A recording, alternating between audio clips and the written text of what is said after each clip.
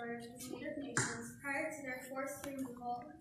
These lands continue to carry the stories of these nations and their struggles for survival and identity. As a land-grant institution, the University of Illinois has a particular responsibility to acknowledge the peoples of these lands, as well as the histories of dispossession that has allowed for the growth of this institution for the past 150 years. We are also obligated to reflect on and actively address these histories and the roles that this university plays in shaping them. This acknowledgement and the centering of Native people is a start as we move forward for the next 150 years.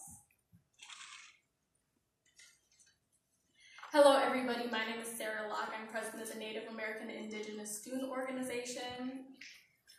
On Sunday, February 16th, Illinois Student Government President vetoed Resolution 03.61, Violations of Human Rights in University Investments. We request that the President and Vice President of ISG do not read the land acknowledgement because of their apparent inability to take an important stance against contemporary forms of colonization happening worldwide and the university's contribution to colonization. While attempting to appease the university as an institution and other oppressive entities, you have made the stance that you do not understand settler colonialism in modern senses. You have shown your inability to make a stance due to your focus on appealing to white fragility at the University of Illinois at Urbana-Champaign. The vetoing of this resolution brings to light double standards that are held by the President and Vice President in their reading of the land acknowledgement. When an individual reads the land acknowledgement, there are a few questions important to ask. Why am I reading this land acknowledgement? What is my end goal in reading this land acknowledgement? What is the impact that this land acknowledgement creates in my own understanding of colonization? And can I understand colonization in modern times? Land acknowledgements are not meant to be sugar-coated. They are meant to talk about important facts like genocide, settler colonialism, ethnic cleansing, and forced removal by colonizers. All of these can be seen as divisive topics, but these are types of topics that need a stance made to them to show right from wrong. Land acknowledgements are not for you all, and I say you all generally, to coddle other individuals' white fragility and protect their white proximity. In land acknowledgements, we focus not only on the history of colonization, current impacts of colonization, and colonization happening in different countries across the world today. The Native American Indigenous Student Organization sees these similarities between colonization across the globe, and we will not stand for settler colonialism in any part of the world. We will not stand for individuals being complacent in such important times and on such important topics. And if you are complacent, you are siding with the oppressor. Again, we request that the President and Vice President do not read the land acknowledgement from this point forward, and instead select a senator to do it. Thank you for your time, and I hope you take our request to heart.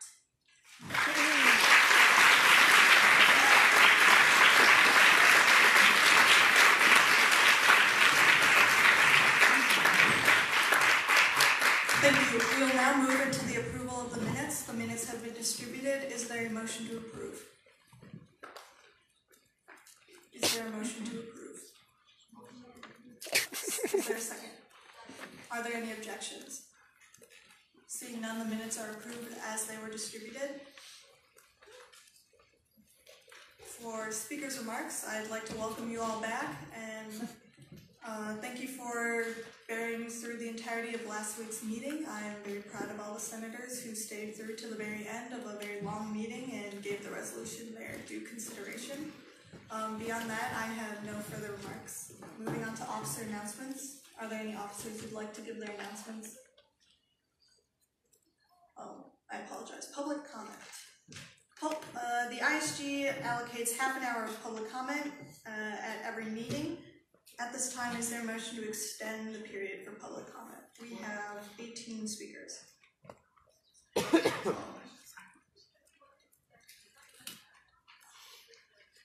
We have 11 speakers. Yes, there was a point.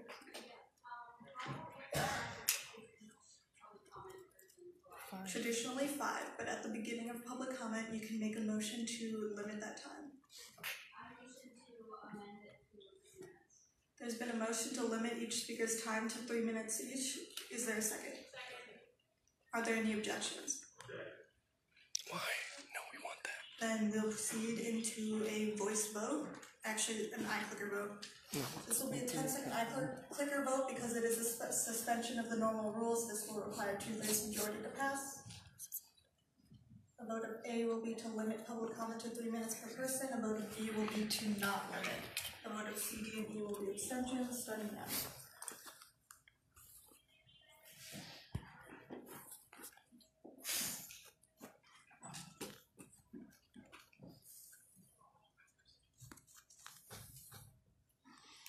With a vote of 18 to 22 to 2, this motion does not pass. At this time, are there any further motions? Skip it. Senator Paulos. It has been a motion to extend the total time to 55 minutes. Is there a second? Are there any objections? Seeing there's an objection, and we will proceed into a 10-second iClicker vote on this extension. As this is also a suspension of the rules, this will require a 2/3 majority to pass. A vote of A will be to extend public comment to 55 minutes. A vote of B will be to not extend it.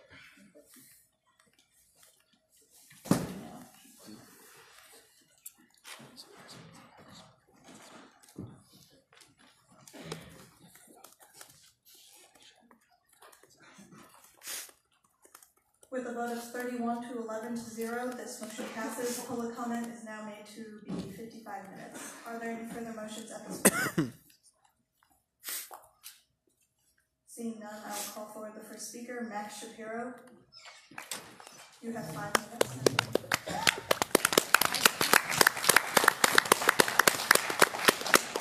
Marcus, could you live stream this for us? Could you just hold the phone? Just hold the phone. We use mic this time. I'm feeling a little under the weather.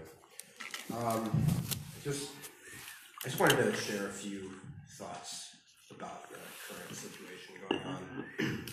I'm a little repulsed, I'm not gonna lie. I think that this whole organization has gone from one of the most impressive bodies passing legislation on mental health awareness and sexual assault prevention, and it's kind of just turned into a dialogue of toxicity. I know some remarks were made about the president online recently that I took great offense to, and I know the intentions behind them were not necessarily offensive. People certainly perceive them as such, and I think it started to create a harmful presence for our president. If I were him, if I were in this situation, I would not feel comfortable right now. And to be honest, I don't think anybody would. I just think we need to really have a more open discussion here. So the president did something that is within his constitutional authority. I'll read you the clause from the Constitution. It says, acts that speak for the student government or the student body as a whole shall not be considered binding until at least one of the criteria are met, and one of these criteria says the president objects to the act, and the act is then approved by the Senate with a 2/3 vote after reconsideration.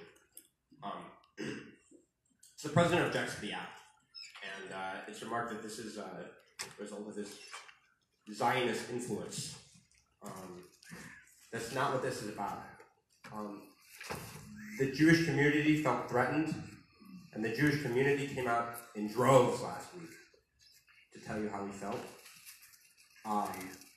And Connor just so happened to listen. And this is not some kind of victory for us. Like, we're not going to parade this around on our feet. The job of the president is to make sure that the campus is a safe place. It's not to favor somebody's voice over the other one. And honestly, like, the president has no ill will here. He's not trying to hurt anybody. I'm not trying to hurt anybody.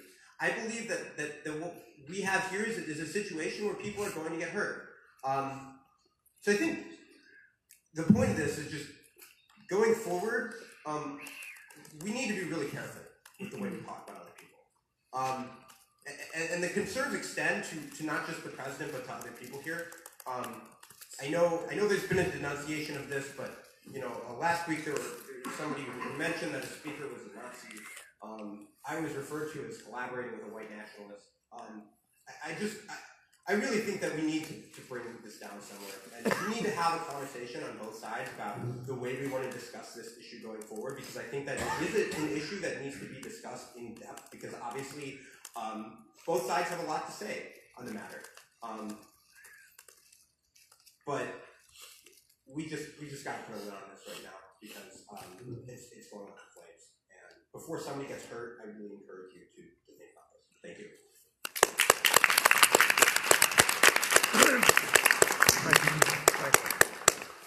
The next speaker is Almasa Plava. Can I put this down? I want to send an email, but whatever. You have 5 minutes. Good evening, everyone. I'm going to make this relatively short, but my name is Almasa Karabic, and I am a senior here at the University of Illinois. Freshman year, I stood with Dunya, as you all know her, canvassing, asking people if they cared about human rights abuses. 3 years later, we are still having that same discussion with little to no progress.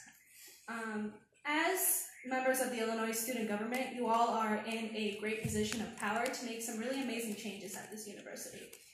With that being said, if you cannot use your power to stand by or for the so-called groups you stand in solidarity with, especially during their times of need, I really implore you to rethink your position not only as allies, but really think whether or not you are qualified in your positions as senators, vice president, or president, and can really represent this university and its student body in its entirety with no exceptions. Thank you.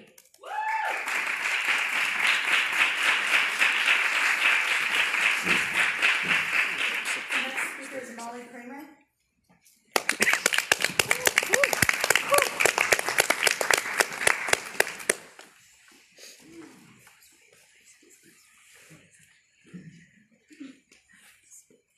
You have 5 minutes. Hi, again. My name is Molly Kramer, and I'm the president of Urbana-Champaign, the Jewish Cultural House on campus. Last week, I spoke in front of most of you and said that when Jewish voices are silenced, then anti-Semitic voices get louder. Unfortunately, I'm back here this week to remind you, and to be honest, I'm really exhausted. I'm sure a lot of us are. Not only am I physically exhausted because of midterm season, but I'm also emotionally exhausted having to tell you all, again, that this resolution is only dividing our campus. Jewish students are scared, but they aren't the only ones. I'm sure many of you have seen the Facebook campaign that Max just talked about, calling our elected leaders, Connor and Jack, racist and insensitive to the Palestinian narrative. By vetoing this resolution, Connor is not trying to pick sides in any way. He cares about every student, which is why when he saw the resolution was making people on this campus feel unsafe and even threatened, he took action. It saddens me now that he is one of those people experiencing the hate that I feared would occur.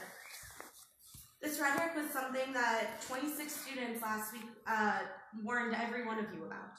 This is not what the UIUC community should look like.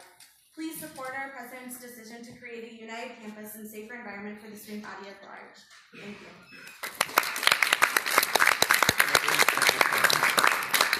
The next speaker is Michael Pavashenko.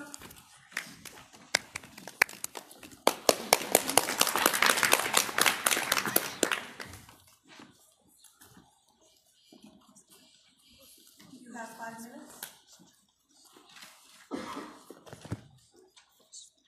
Good evening. My name is Michael Pavashenko, and I'm a junior in chemical engineering. And you probably remember why I'm here because of last week. After the passing of Resolution 361, the atmosphere in the Jewish community shifted significantly. It was like somebody had flipped a switch. People were threatened and scared. They felt unwelcome on this campus. Last night, somebody threw a brick through the window of API, a Jewish fraternity on campus. The past week, another one was thrown through the window of ZBT, another Jewish fraternity on campus.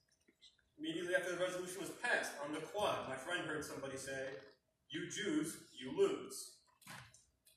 When I told you that this resolution would increase anti-Semitism on campus, I really wasn't kidding. It's already happening.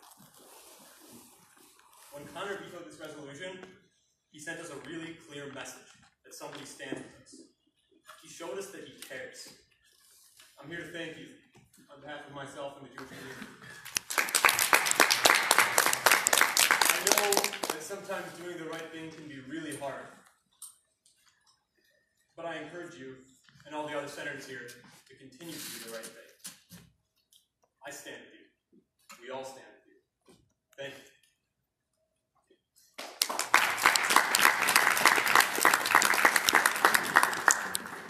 The next speaker is Azir Matin.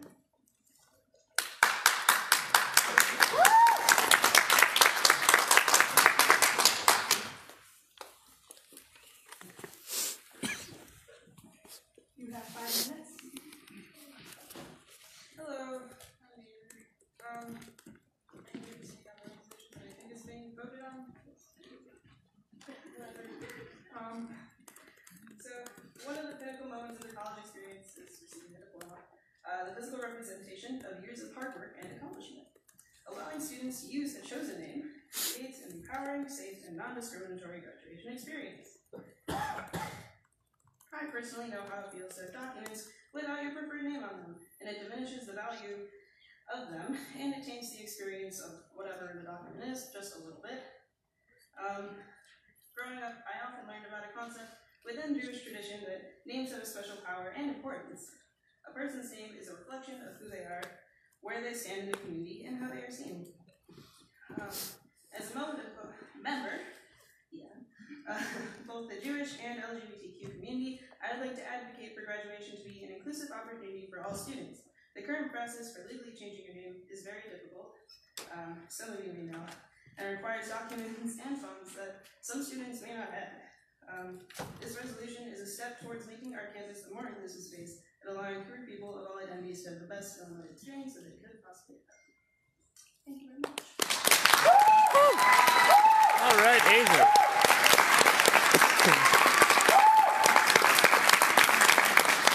Good job.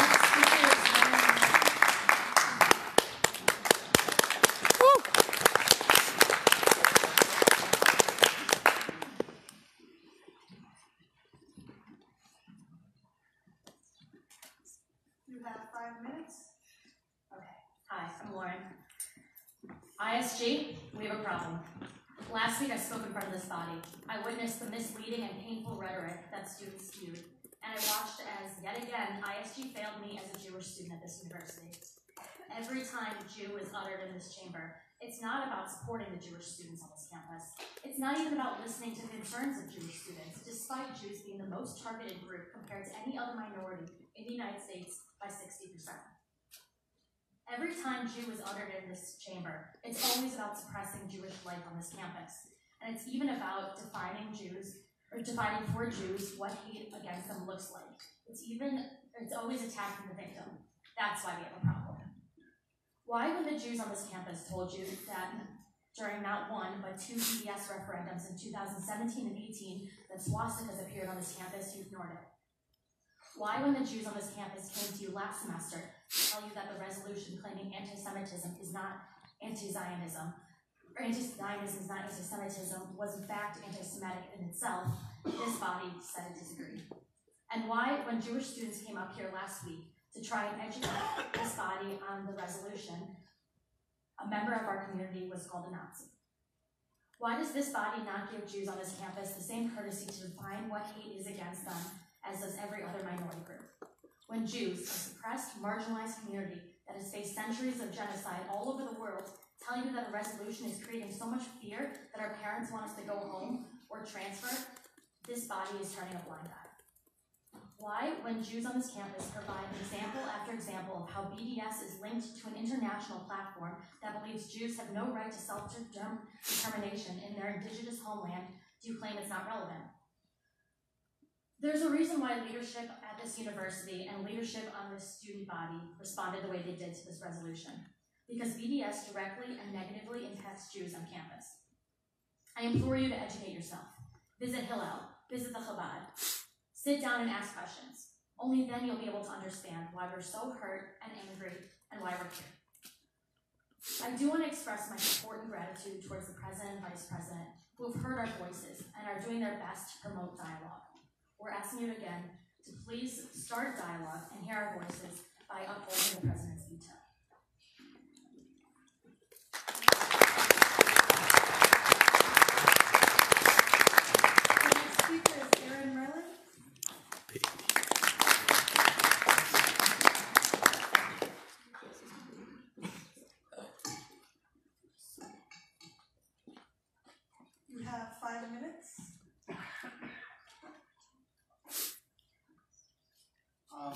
Hello everyone, my name is Aaron Merlin. I'm a junior in chemical engineering. I spoke last week, but I still have some more things I want to say.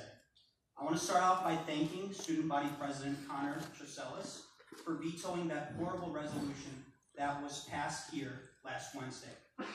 Connor, that took incredible strength and incredible determination, and our community thanks you for that. We really do. You're an incredible ally, and we stand by you. Connor did not veto this because he does not care about human rights. I assure you he does, and I assure you every one of us pro-Israel and Jewish students also care about human rights. We're against this because of all the hate and all the division it caused on this campus. And I also want to thank Student Body Vice President Jack Langen. He has been an incredible ally for our community, an incredible help, and we stand by you too, and we thank you for all the help you've given us. Now, I just want to read a post that was put on Facebook last Monday, and I think this post is really emblematic of the general atmosphere that this resolution has created on our campus, and all the hate surrounding it. So I'm going to paraphrase this post a little bit. It's quite ironic that on President's Day, I have to denounce UIUC Student Body President Connor Choselis and VP Jack Langen for being anti-Palestinian racists. Yesterday, they asserted their white male power and privilege and vetoed the resolution. So it goes on to babble a little bit, and then it continues by saying that us Palestinians will not let two racist white men silence our voices.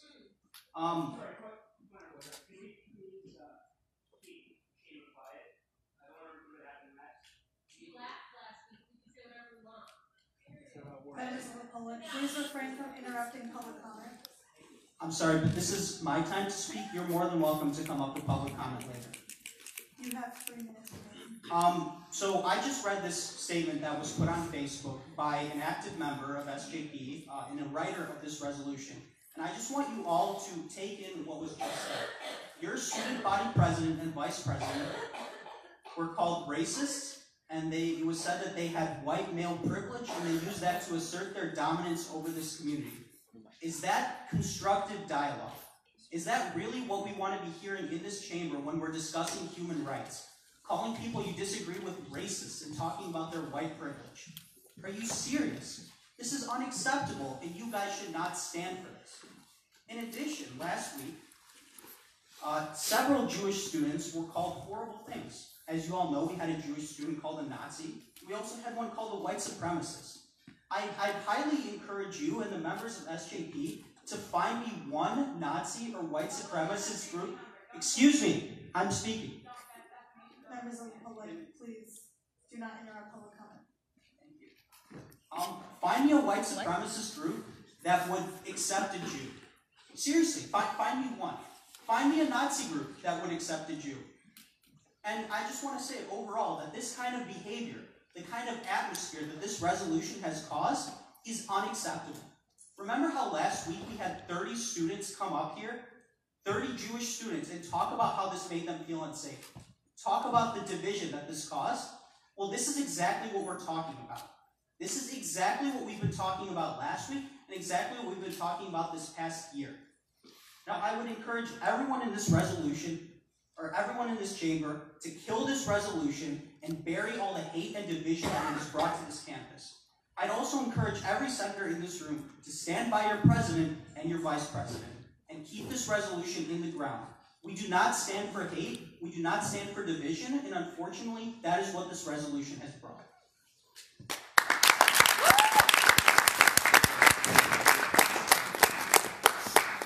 The next speaker is Daniel Robb.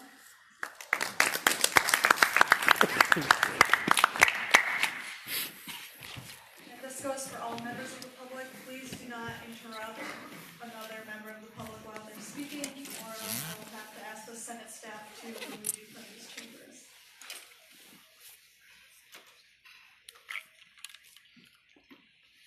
You have 5 minutes. Good evening, everyone. I want to first start by thanking President Celis, Vice President Langen, for vetoing the resolution that we faced last week. It was a true bring of justice that this body deserves. the resolution itself was nothing more than a mockery of justice, plethora of lies, and the slandering of the entire community. And also, I want to state loud and clear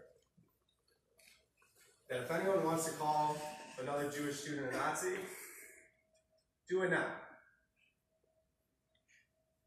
If anyone else wants to accuse the Jewish people of genocide, let's have it out. If anyone else wants to deny the Jewish connection to the land of Israel, keep it coming. For I've not learned to wear a kippah, nor Hebrew, nor facing Jerusalem every time we pray, nor any other Jewish custom or tradition in any other land in Israel. I see the chamber silent now, but I'm calling everyone out for comments that I have received on the quad. I've been called a Nazi on the quad by students affiliated with Students for Justice in Palestine. I've been spit on by students affiliated with Students for Justice in Palestine. Berated. And I hear snickering. Yet are my experiences any less invalid than theirs? I want to echo that this is no great victory for the Jewish community. A great victory would be our prayer services starting on time, instead of having to defend our Jewish identity in the Illinois student government for the last 3 weeks and all hours of the night. A great victory is a Jewish student getting to pick a yarmulke over a hat. In a time of need, it's what the Jewish community faced and continues to face. Because for a third week in a row, and a second time this semester, we are forced to defend ourselves for nothing more than being Jews at the University of Illinois. A time of need is not putting a stamp of approval on the demonization, the libel, and the slander of an entire community.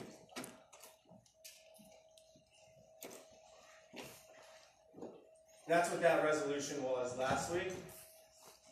And when it leaves the chamber that we stand in, it does not stand anywhere else.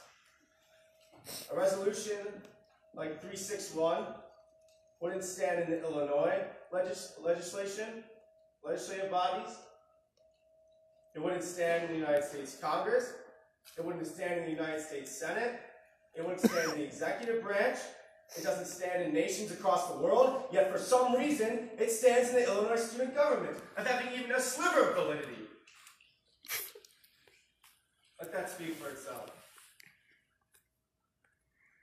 I want to also comment, while I do acknowledge You have 1 minute. that SJP distanced themselves from the member of our community called my sister a Nazi. I want to bring to your attention, where did he learn it? What emboldened him so much to say it at that moment in a public forum like the Illinois student government? It's because it's not the first time that it's happened. He certainly didn't learn it from the Jewish community or any other community on this campus. When we, the Jewish community, are accused by SJP of genocide, of ethnic cleansing, and yes, they say we're Nazis right to our face on the quad. Gives a hint of where he learned it. I want to thank our president and vice president again for your courage and being an ally of the Jewish community. Your time has expired.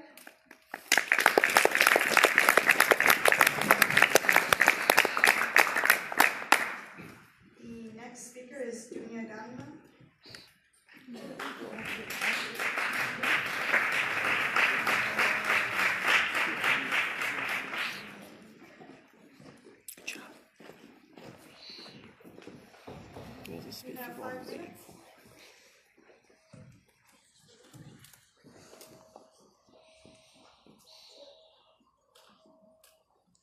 next speaker is Sophia Sin.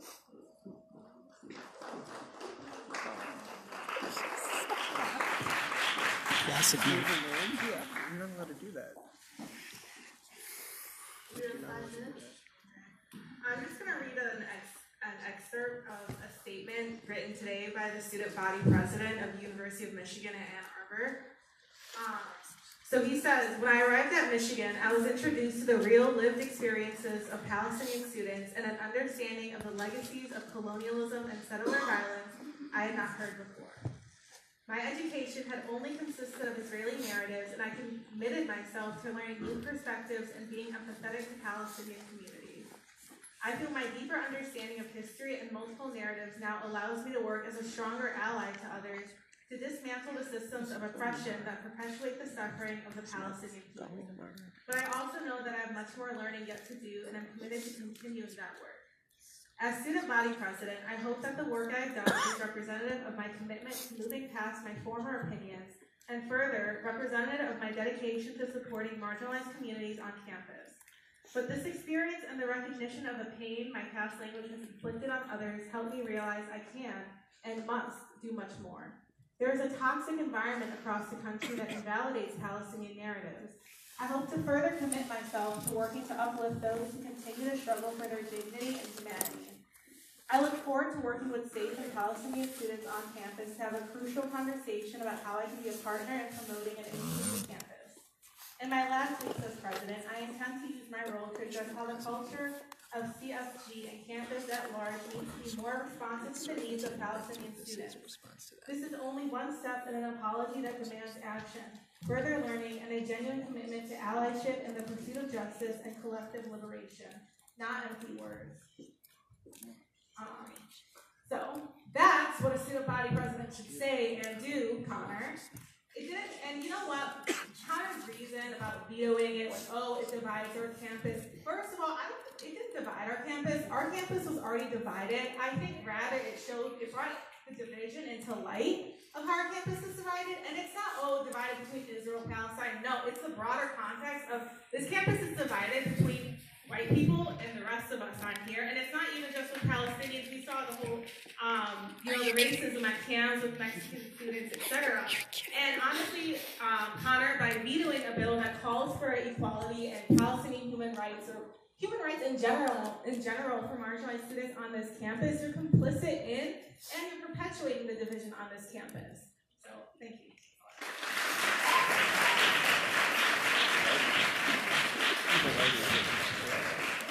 Point of information. The next speaker is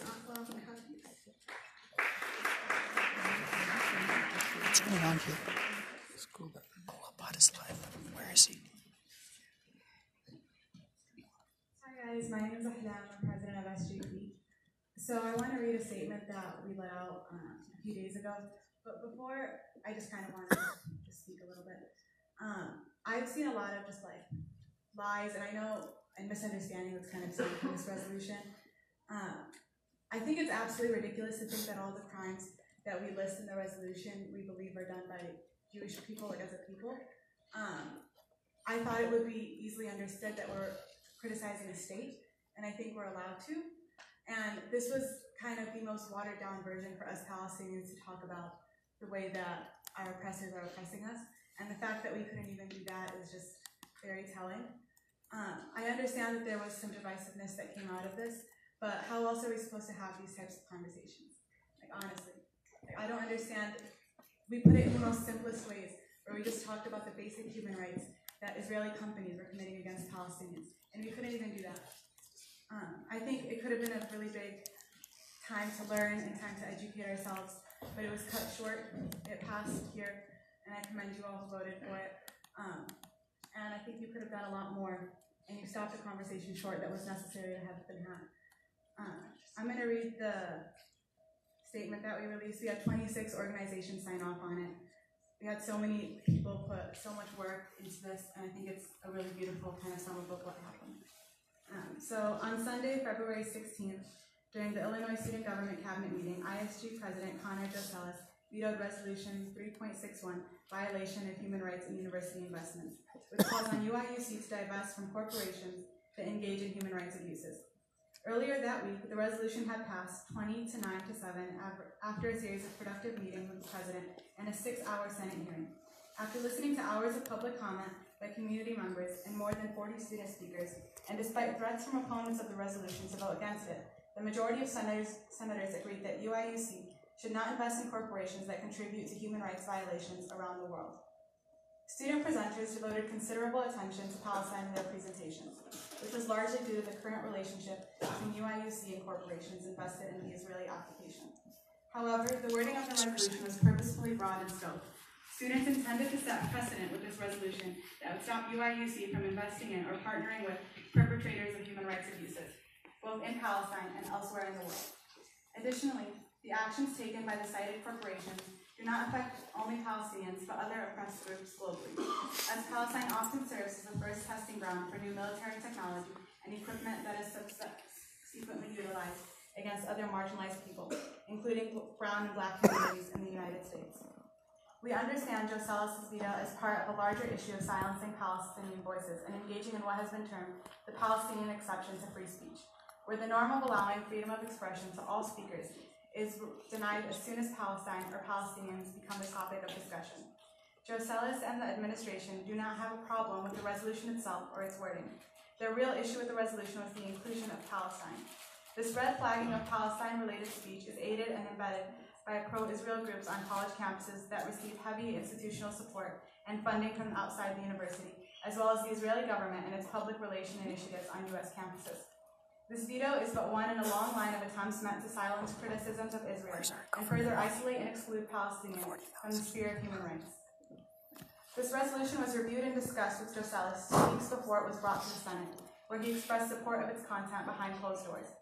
However, despite the democratic voting process in favor of the resolution, Joe Salas vetoed this resolution on the grounds that it was divisive, alienating, and made students feel unsafe. However, the foundation of Joe Salas' argument rests on the falsehood that criticism of Israel and its human rights abuses constitutes a form of anti-Semitism. He has chosen to contradict his previous comments made earlier this year when he endorsed a resolution who wrote a mass mail over 50,000 students denouncing the conflation of anti-Zionism with anti-Semitism. Joe Salas in his mass mail said, "It is worth distinguishing that criticism of Israel, similar to criticism of any other country, is not anti-Semitic and should not be labeled as such. Criticisms of Israel do not amount to an unsafe campus climate. University campuses have always been a center point for popular protest and social change. In passing this resolution, UIUC would follow in the footsteps of almost 50 other universities across the nation who have acknowledged its legacy and honored the right to freedom of speech for all students, not just those who are deemed acceptable or non-controversial in the status quo. Through years of collaborative effort, college campuses have played a pivotal role in shifting the narrative on Palestine. This work has allowed us, as Palestinians, to understand our cause as part of a larger struggle for liberation from all forms of oppression. Joe Salas has used this veto to silence Palestinian students and their allies on campus and stand by corporations that surveil, discriminate against, and murder the families and friends of Palestinian students at UIUC around the world. The UIUC community deserves and voted for better. As students, we demand a reversal of this veto and the unequivocal renewal of support for divestment." I'm going to read the organizations that signed off on this. So SJP-UIUC, SJP Chicago, National SJP, U.S. Campaign for Palestinian Rights, Palestinian Youth Movement, Native American Indigenous Student Organization, Fossil Free UIUC, Students for Environmental Concerns, Students Against Sexual Assault, Jewish Voice for Peace, Champaign Urbana, Jewish Voice for Peace Chicago, National Jewish Voice for Peace, Asian Pacific American Coalition, American Muslims for Palestine Chicago, Party for Socialism and Liberation, Movimiento Estudiante, Muslim Student Association, Illini Democrats, Underrepresented Muslims and Minority Advocates, Black United Front, Illinois Coalition Assisting Undocumented Student Education, Young Democratic Socialists of America, Arab Student Association, Black Students for Revolution, Pakistani Student Association, Graduate Employees Organization. I just think that there was a lot of good that could have been done with this resolution. Good time is expired. Yeah. Are you kidding me? No, this is good. This is very good. This is very, very good. The next speaker is Molly Cream. Sure to start. We've been texting you.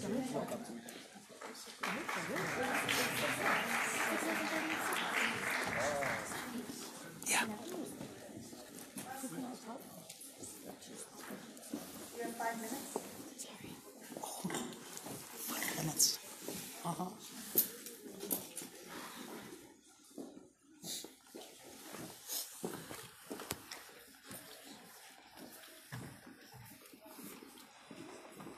So I'm going to be looking over here because I think they already know who I'm talking to. So on Sunday, after Connor announced his veto, he shook hands with all the pro-Israel students, while Palestinian students walked out of there crying because they felt like they didn't have a chance at voicing their own humanity. The same people last week who are mad over the Nazi comment, which was a person that has nothing to do with SJP. I've never seen that man in my life. And he apologized because we found him and we demanded that he apologize under the post. The same people that are mad at that were the same people who laughed when I shared personal stories under Israeli occupation. And a lot of you coming here is talking about anti-Semitism. Why are you so focused on yourself? This resolution was not about you. This resolution was about us Palestinians. Stop being so self-centered and let us have our voice. When you conflate Israel and Judaism, when Israel kills 1,000 Palestinians, do you want us to say that Jewish people killed 1,000 Palestinians? How dumb does that sound? That's exactly how dumb it sounds when people conflate Judaism with Israel, a freaking state. Not one person tonight came up and said that they care about Palestinian human rights. Not one person. And that just shows you how silenced we feel on this campus. How silenced we feel after that veto. It's not just a veto to you, it's a political decision. For us, it's our humanity on the line. You knew what I sacrificed to be able to offer a resolution. You knew the rape threats, the death threats that I was getting. You knew. And you knew the backlash that we get as Palestinians. And you still made that decision. No, it's not divisive. My humanity is not divisive. It's not controversial. You are not allowed to tone police me. I wish you read my entire Facebook post. I do not care. I do not regret one thing I said about you two. I do not. I wish I said more. I wish you got more. I don't feel bad for you. I feel bad for the Palestinians that suffer under occupation because of those companies. I feel bad for the Palestinians on this campus who feel unsafe because of you too. You might think that I'm coming from a place of anger and hate, but anger and hate come from the same place that love comes from. I might sound angry and I might sound hateful, but it's because I love my people. I love my humanity. I hate having to prove that. I hate having to come up to ISG every freaking Wednesday and trying to tell all of you my emotional stories under occupation, for people to laugh at me, for people to not care, to veto my rights, to silence me. I'm tired. None of you in this room deserve to hear any of my stories. None of you, because I know at the end of the day you're going to backstep. And that's how it feels, Connor and Jack. I feel backstabbed. This whole year you said you cared about Palestinian rights. You did not. It was a cover-up. It was a cover-up. And when you sent that mass mail, I thought you meant it. I thought you meant every word. But when you veto, you're going against your own words. And you lied, and that's why I'm hurt. That's why you lied. I trusted you two. And that's why I'm not trying to be petty or spiteful. I'm just trying to bring to attention the fact that you two silenced my voice on this campus. And I'm tired. I'm tired of coming and telling you that my people deserve rights. It should be common sense.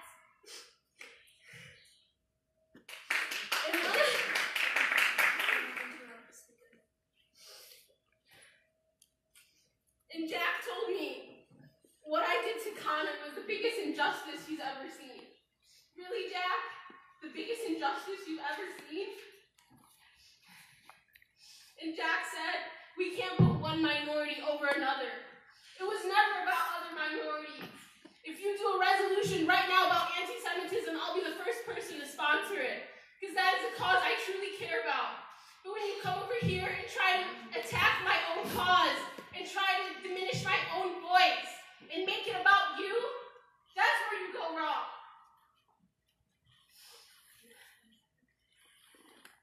We met with you out of respect. You told us we vetoed, we didn't meet with you. I listened to you, I trusted you. And I know I feel really unsafe knowing that you two in those seats are supposed to represent me as part of the student body. We will be passing divest with or without girls.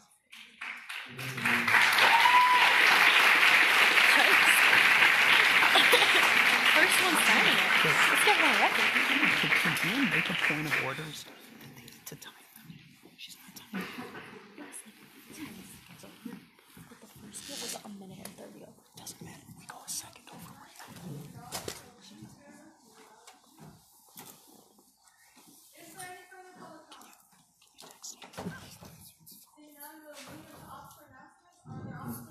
Because that was the second person that went over 5 minutes.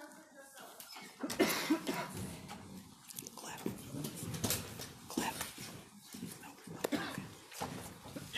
Is it over?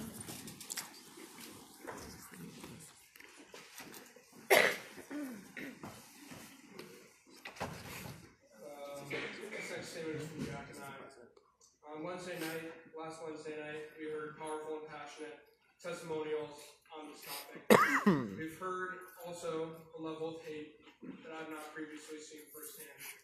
And on behalf of the student government, I condemn any hateful rhetoric that led to students feeling unsafe in this environment. I made a difficult decision on Sunday to veto ISG Resolution 0361. It was difficult. In making my decision, I met with stakeholders on both sides of this debate for weeks listening. I'm thankful that we were able to have respectful conversations leading up to this bill and after its passing. I offered a brief explanation of why I vetoed the bill on Sunday, but I will elaborate more now. I agree that the university should divest its portfolio from companies that commit or enable human rights violations. And I agree that Israel has committed human rights violations towards Palestinians, and I will continue to educate myself on the systems of oppression that have enabled the Palestinian struggle. Many students expressed a feeling of fear for their safety, unease, and isolation if I were to approve this resolution. A fear that this resolution passing would lead to higher rates of anti-Semitism on this campus, and a fear that they would have to hide their identities in the future. Fears I know are very real and cannot be dismissed. This included fears that they would have to hide their identities on this very campus they attend, and fears that other Jewish students would avoid attending UIUC. I realize that fears can be sometimes unfounded, but in meeting with students and hearing them speak Wednesday, I saw the impact this resolution had on students. I was not comfortable approving a resolution which many students have expressed those objections to and would make many students feel isolated. I know the authors of this resolution have good intentions and touched on an important topic in conversation at this university. As student body president, however, I cannot in good conscience approve something that could lead to the division and isolation of students on this campus. I did not veto this resolution because I do not care about the Palestinian and pro-Palestinian voices on this campus working to raise awareness of their personal struggle and what they have faced. I care deeply. I hope my work as leader in the student government has shown that and shown a commitment to uplifting the voices of marginalized communities on this campus. I will continue to educate myself on the Palestinian struggle and fighting against an environment which invalidates their lives. I apologize to any pro-Palestinian and Palestinian students who may have been hurt by my actions. My intent was never to do so, and I hope you know that I and the student government care about you as a stakeholder in this campus community. I have faced criticism before. I ran for student body president knowing that I would face criticism. I think a student government and a leader would be nothing without that respectful criticism, and I remain open to having conversations with those that oppose my actions. Please email me at isg-president@illinois.edu if you'd like to have that conversation.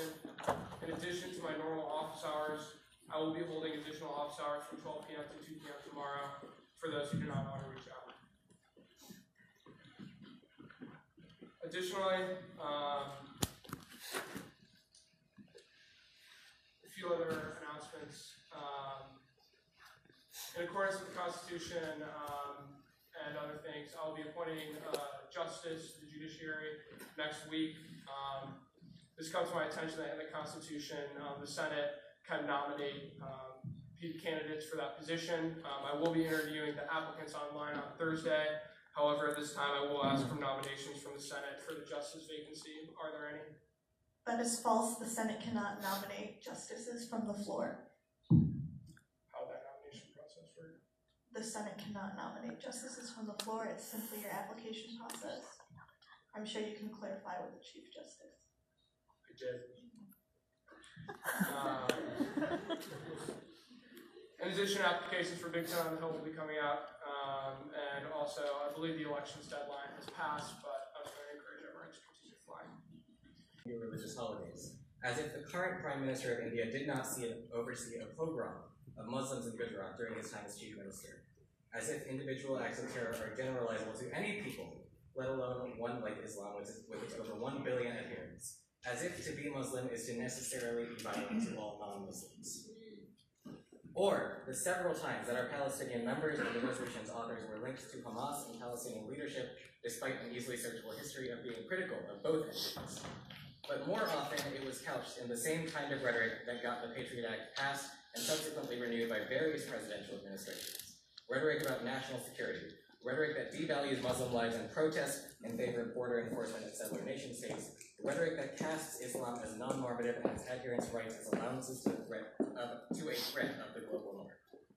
It was rhetoric about safety and security of maintaining a status quo.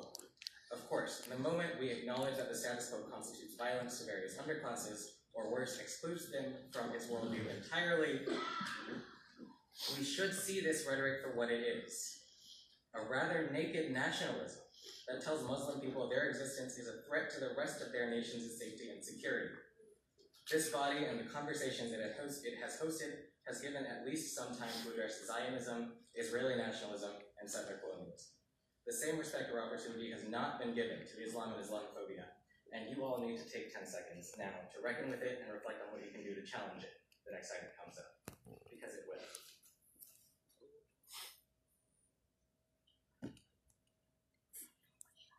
Thing the third.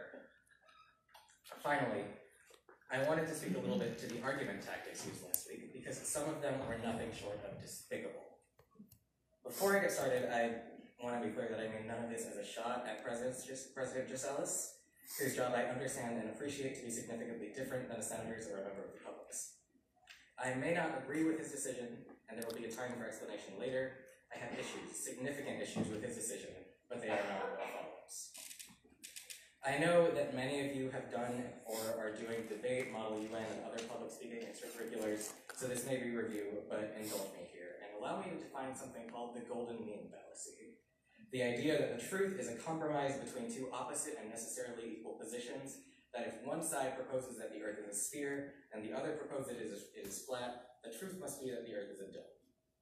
It is the coward's way of defending an indefensible position, saying that if there is disagreement, it must be justified and have value, or, in the words we heard over and over again last week, that if a position causes divisiveness, it must be incorrect, regardless of the nature of this divisiveness. It should not be necessary for me to explain why this is wrong and dangerous, because movements for rights and justice throughout history have faced tremendous opposition, to which the golden mean response would have been a world in which minorities count as half, maybe 3/5 of people. We may not be in the midst of the civil rights era, but I doubt anybody in this room would claim that fights for race, gender, sexuality, ability, nationality, age, etc., justice are over. And just as it was then, there is no moral equivalency between these fights. And an argument that asks those of us fighting for justice to consider that maybe an incomplete version of justice is all we really need, that tells us that the condition of fighting for justice is worse than the condition of justice, or the condition of injustice, that, quote, dialogue can replace activism, is simply put repugnant. Last week's was a resolution on our tuition dollars being used to fund human rights abuses, a statement of fear that several students on this campus were unknowingly paid for the bullet they might find in a family member's corpse. This self-evidently is not a position to compromise on, and that we were asked numerous times to consider that this fear should be forgotten because it caused agitation is, once again, reprehensible. Anybody who made this argument or supported it through vote or proposed amendment should be ashamed. I'll leave you with this. Audre Lorde told us in a seminal speech-turned-essay that I recommend you all read in full, that the master's tools will never dismantle the master's house. I quote, they may allow us temporarily to beat him at his own game, but they will never allow us to bring about genuine change. And this fact is only threatening to those who still define the master's house as their only source of support. I don't know about dismantling, but I have seen when an underclass, as opposed to the intersectional underclass, gets a hold of those master's tools. The master's house is invariably replicated in miniature, constructing a level of power for them over certain others, for a people who are, in the grand scheme of things, still minoritized. I have seen it in the model minority within this nation and other sites of Asian and South Asian diaspora. I have seen it in the sports world, and I saw it again and again last week. As we as a body continue to try and advance the interests of minority groups on this campus, please remember this. Thank you.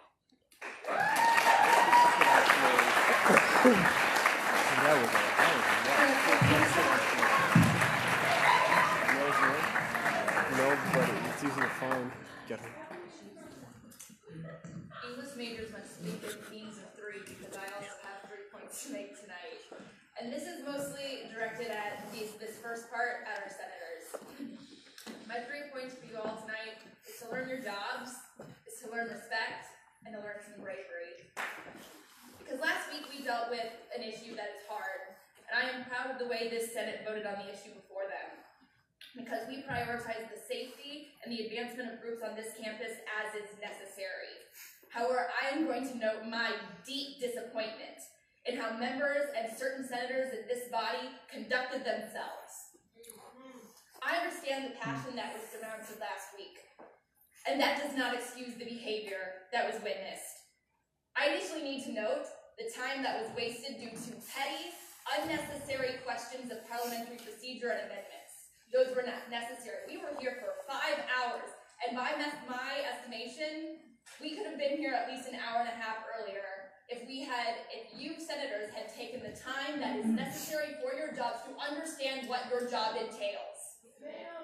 To those who are new senators, and that was your first meeting, you're excused from this scolding for the time being. But you better freaking learn what Robert's rules is very quickly, because I don't want to come up here again. Because I would like to not have to sit here and be, wow, these people don't know how amendment procedures work. This is very simple processes.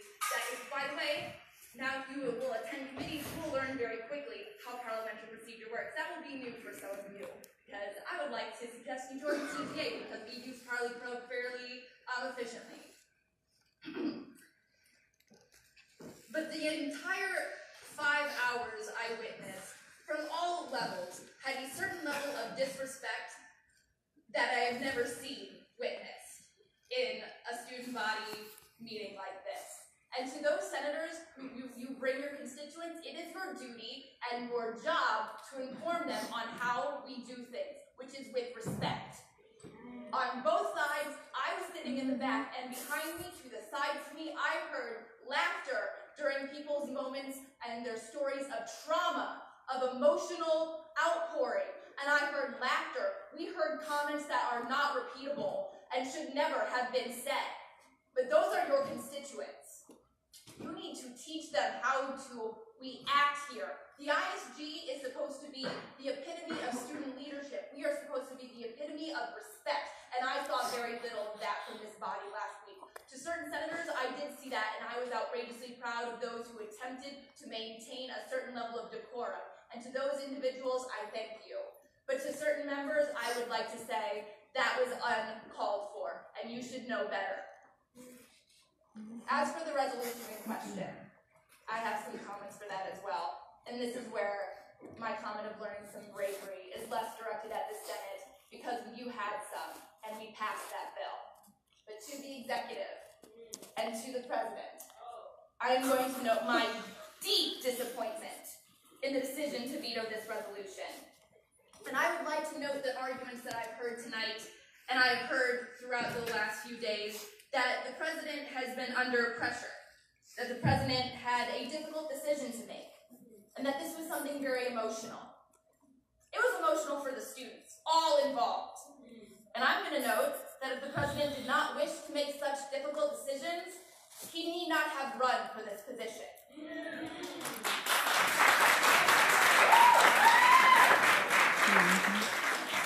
The nature of this job in ISG, the nature of the role of the president, the nature of the role of senators, is to listen to our constituents and their grievances, and to listen to them for what they need from us. This body listened to our constituents. We heard hours of public comment, but we also listened to our college constituents, of which each senator represents. We listened to our campus and we voted majority to pass this resolution. The senators here listened to the campus that is before them, and they responded accordingly. The president did not.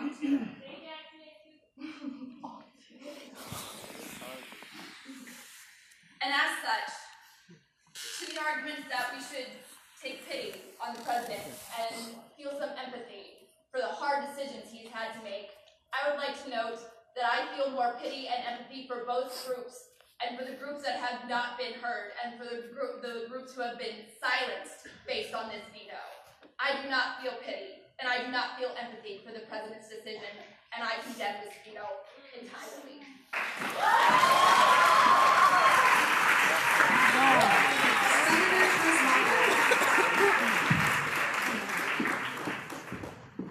Hi, I had a couple things to say. First thing I'll get done pretty quickly.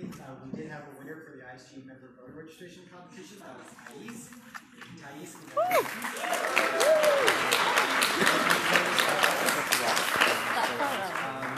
the second thing I wanted to say, I wanted to first direct to ISG members in general and to senators.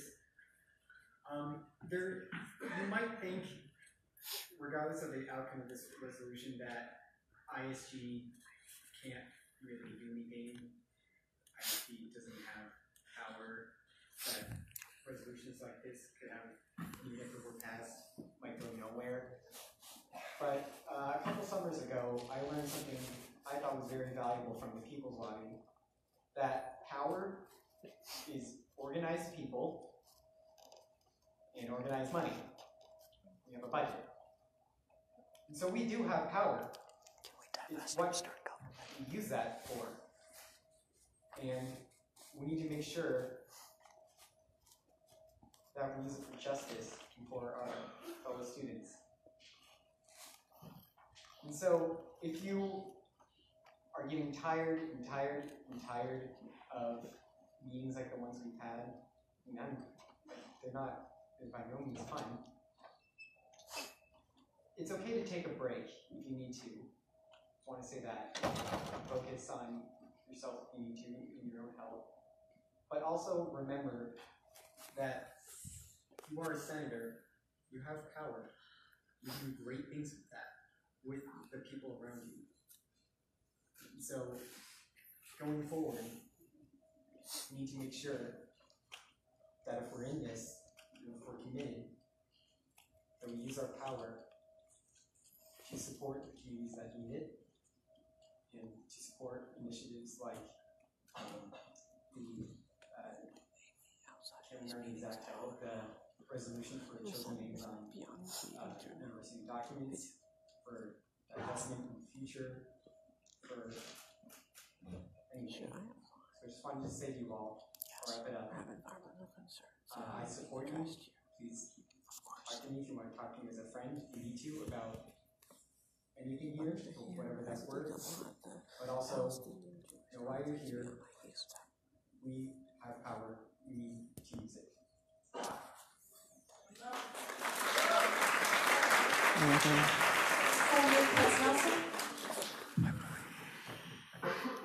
Hello.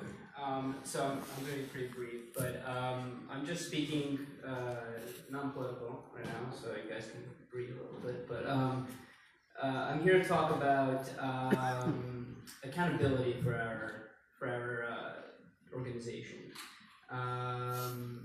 One thing that I would really like to focus on is the true lack, really lack of proper parliamentary procedure in a lot of cases. In particular, both sides, audience members of both sides, were disruptive and continually disruptive. The student who exclaimed that the Jewish student speaking up here is a Nazi should have been brought out of the room at that moment. Furthermore, there were 4 speakers whose time was completely cut from its full allotted amount. Today, there was a speaker who spoke a minute and 23 seconds over. These are things that I just want to clarify when I say point of order, whenever I say point of information, how much time left. These are things that I'm trying to really hold bias from our government situation, and I want to promote some accountability on that side. So I just want to announce that to the Senate. That's all I got.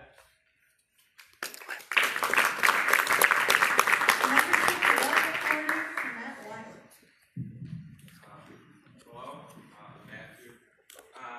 2 things. One, I have my email for servers off. I can waste some time with it, but look at it, Google stuff. Reach out to the judiciary. The second thing is regarding the eye clippers. So, 2 things. One, I just had a verse that says like context over that stuff, but you don't understand how the process works. Nothing was she didn't oversee any of it, so none of us were fault. So I don't people blaming her or anything like that. It's kind of our fault and kind of her guys' fault. We were just a little sloppy. I was going to do I pushed down. We were taking the drag one, and then just a bunch of people started dying, so we ran out of so just the way it's going to work, obviously you guys did it today. It'll be like that for the next few meetings. We'll try to find a super efficient process, but you have to check in with the computer, and then you have to go to the other person to hand you the eye clicker, and then after you get the eye clicker, write down your name and the eye clicker. In addition, if you get up from your seat, you have to take the eye clicker with you, and if you leave the room, you're supposed to give it to us, and then come get it when you come back in. So we can follow those for the next few meetings. That'd be great.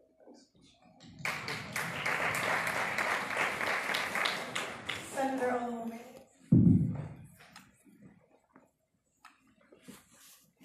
Hi guys, how you doing? I'm just going to give a brief update on the Black History Month panel. Since it's been a while I've been working on it, I felt like I haven't given you guys an update. The panel is all but done now. I just had a meeting with the National Society of Black Engineers, which are supposed to be the final organization I'm trying to get on the panel, and I thought that went really well, so fingers crossed for that. Either way, we've had some trouble with flyers, and I've gotten emails from people who were not exactly sure how this event was going to look, because we've had to change a couple of things on the flyers numerous times. We have the permanent flyer which we'll be using now. It's up on our Facebook on the event page, which is 100 Lawyers Hall. And yeah, I think that's it. This is supposed to be a fun panel, a great informational panel, also to learn a lot about African Americans and Black people in general, and all advancements towards the society in general, the historical, social, and cultural context of African Americans and Black people, and what it means to belong to a certain process of the community. So I'm hoping to see all of you there, and it's going to be great fun. And I also want to say, I want to express my deep gratitude to Ali Mirza. Ali has been of great help in this panel. He's been the one handling all the logistics. I couldn't have done this on my own. So I just wanted to say his work does not go unrecognized. And I really thank you so much, Ali. I know there's a lot going on right now, but you've been really helpful. And I hope to work with you a lot more in the future. Well, even though I'm graduating, but come back to grad school. But yeah, so thank you so much. And once again, it's really great to see all of you here. And thank you guys so much. Have a great day.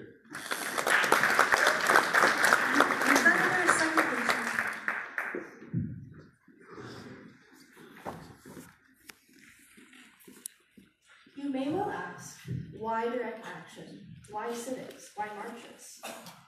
And why, and so forth. Isn't negotiation a better path?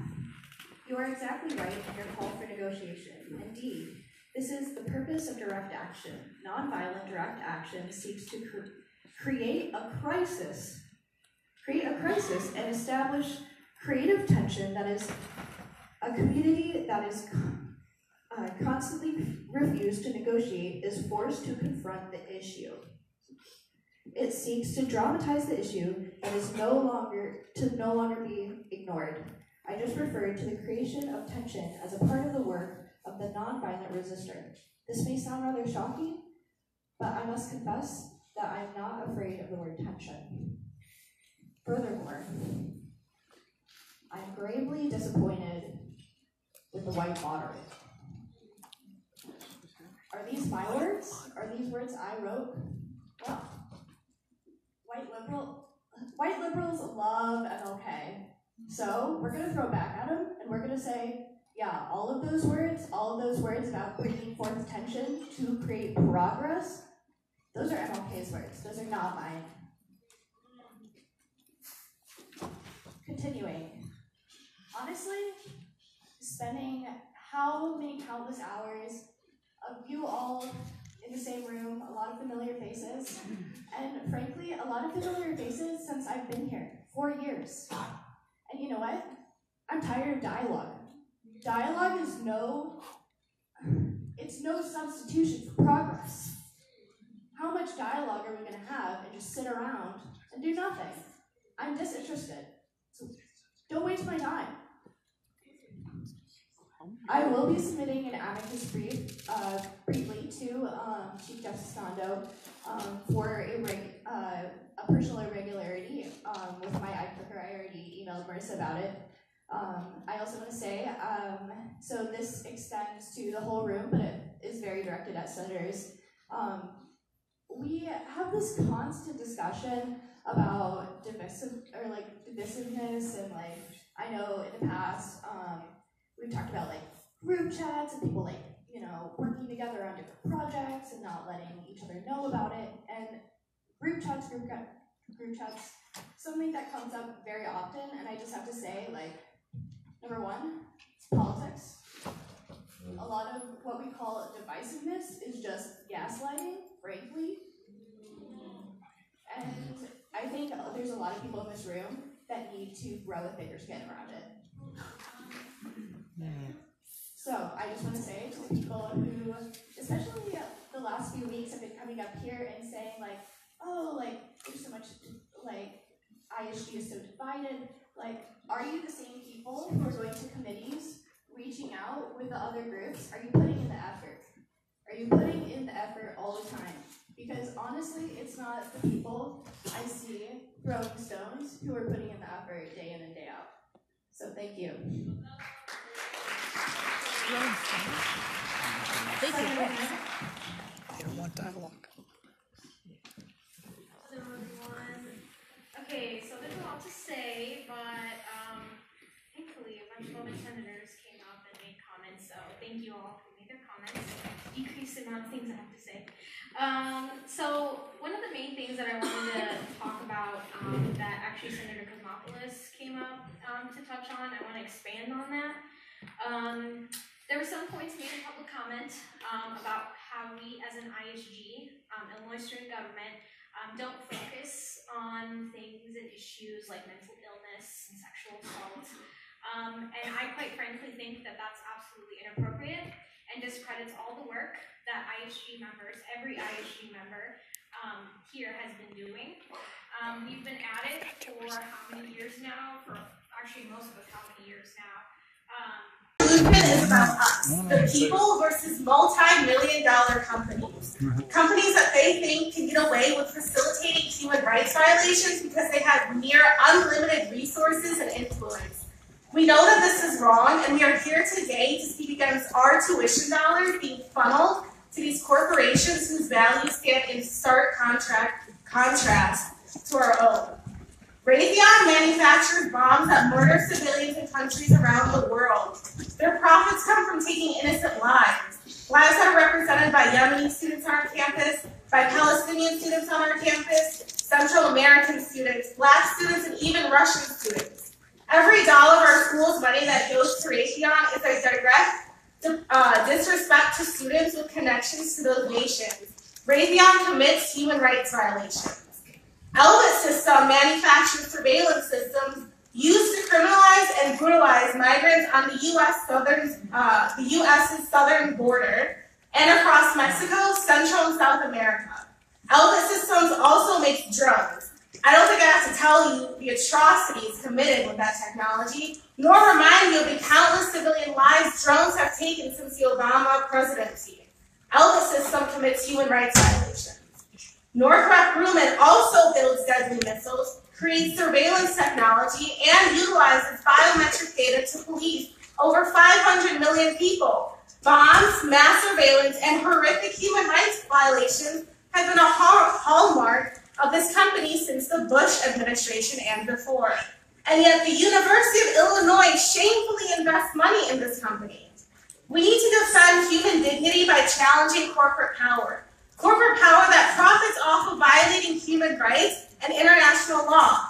We must hold these companies accountable. This resolution uses 3 companies as examples in order to set a precedent for future divestment from the many more companies that are complicit in human rights abuses. I ask today that we recognize that as University of Illinois students, we are united against these companies and against human rights abuses.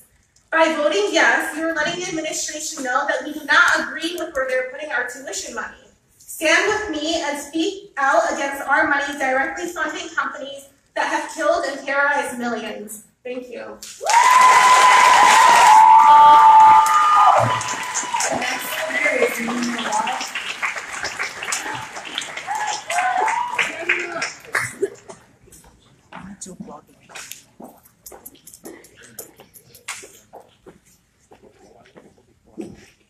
Hi, my name is Nina Robb. I'm a freshman and I'm currently majoring in economics. And here we go again. Divided, hurt, and afraid. Last semester, when an anti-Semitic resolution passed in ISG, I could not believe that such anti-Semitic content could be given such legitimacy. I cannot believe that senators in this room voted in favor of a bill that claimed that Jews did not have the right to self-determination. Thinking back to that night when it was voted on, one thing stands out to me. When I walked in the room, I was confronted by a huge sign held up by SJP that said, "Fuck Nazis." They called us Nazis. Yeah, right. Shut up! They called us the same. Members of the public, please refrain from making exclamations.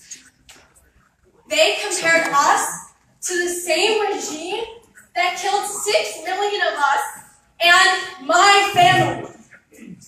I cannot believe that senators just sat back and laughed when reading off Jewish names of student speakers.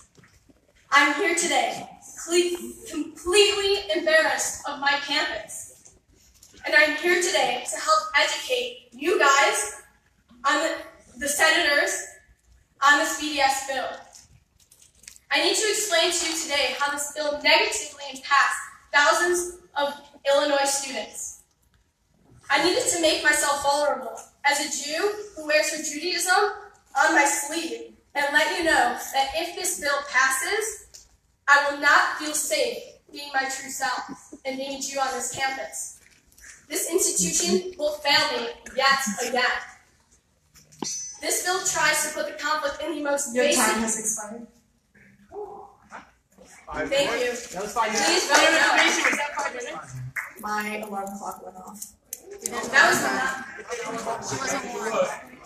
Maybe somebody call us Nazis in here. They're calling us Nazis. Alright, thank you. Please vote no. We have a motion to turn Is that Robert's rules that you must call 1 minute? No, that's just me being courteous. Oh, okay. A motion is made.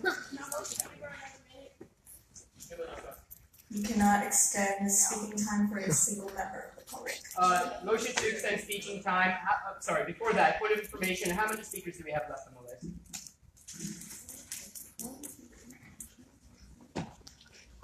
13, 14.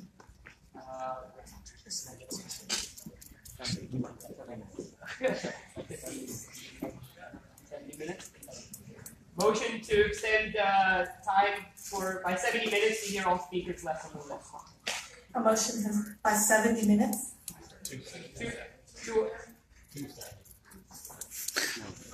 Clarify how much time. 2 or 70 minutes, yes. To allow the full lot of lists.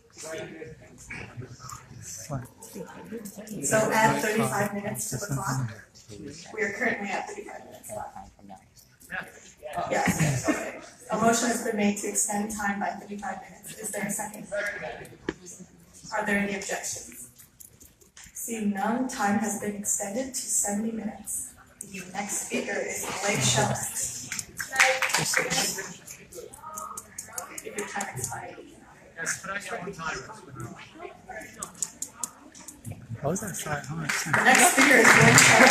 How was that five? How did you speak to five? That makes no sense. I don't know how the time bullshit. I don't get that at all.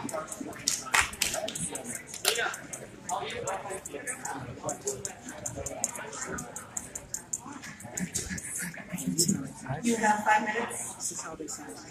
This past winter break, I traveled with the Geese College of Business to Israel for a short-term study abroad trip, studying entrepreneurship. Israel is second to Silicon Valley in their startup prevalence in the world. Many businesses within the world today were founded in Israel. This includes Mobileye, which is the backup camera and the safety on a car, Waze, the GPS app that many of you know, a pill with a camera attached to take a closer look to help healthy and make life better in someone's body, Genie, a water filtration system to provide clean water to underprivileged and developing nations, Orcam, glasses to assist those with vision impairments, and many, many more innovations to help the lives of citizens all over the world. These were all founded by Israeli individuals in Israel. Israel is a nation that is changing the world. SodaStream, one of the companies my group was lucky enough to visit, is performing large measures to incorporate the Palestinian and Israeli populations into one cohesive working unit. The current SodaStream factory, in particular, includes benefits to both parties. There are prayer rooms for all religions, and there are working permits for the Palestinians to travel into the area, and their transportation is provided. SodaStream, for instance, is taking the first step to dismantling conflict in the workplace in Israel today. Passing this bill would prevent potential life-changing alterations, educational experiences for students of myself and other non-religious students in the College of Business, and would discourage new startups to come to the United States. The consequence of this resolution and any other potential BDS resolution would potentially lead to hatred and bigotry on this campus.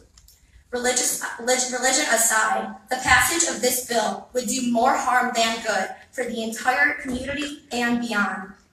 Voting for BDS for this resolution is precisely voting against peace and harmony and not in the Palestinian best interest. So please, vote no. Yeah.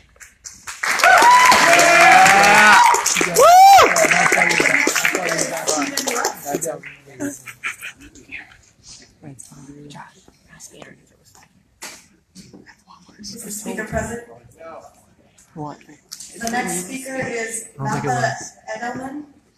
I have a speech. You have been called. I have a speech. No, I didn't. I thought I'm not gonna go up there and have anything prepared. I mean, I can echo everybody what everyone's saying, but I want to go up there and make an impact. Not make it. Hi everyone, my name is Freeman. I'm a sophomore studying. Along with that, you'll be divesting from these companies that employ a very large amount of our student body. These companies would remove their recruiters from our campus, and we would lose their recruitment. I also want to inquire if any of you guys have heard the city of Milwaukee. Rabi is the first planned city in the West Bank, made by Palestinians for Palestinians. This past summer I had the opportunity to actually visit Rabi. It's a beautiful modern city with high-built high-rises. Business Insider describes this as the Marshall Plan of Palestinian success. This city was a miraculous example of what the Palestinian people can accomplish. I'm telling you about the city because I believe hate construction is far from progress. If this resolution is about human rights, then the location of these companies is irrelevant. If this resolution is about the Palestinian struggle, then why would divestment from Israel help when Rabi is a shining example of what investment in the Palestinians can accomplish? As the representatives of this progressive institution, we should be focused on investing in progress towards a future Palestinian state, rather than trying to destroy the homeland for the Jewish people. Rather than focusing on divesting, I urge you to reconsider and think about investing in progress. If we care about inclusivity and dialogue, we need to consider making a positive impact, not a negative one. Have you even begun to consider the consequences of divesting? There is so much more to think about. This issue is so complex. Students clearly care about human rights on this campus, and they care about doing good for the student body at large. I'm asking you to represent the student body at large, to factor in all of our wishes, and to draft a resolution that will make a positive impact and that will garner support from the student body. If you believe in progress, you should not divest. You should not vote for this destructive resolution.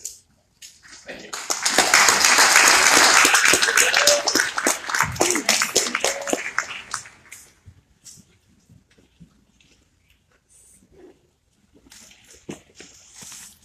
Keslov. He's the speaker president. The next speaker is Miriam Safi.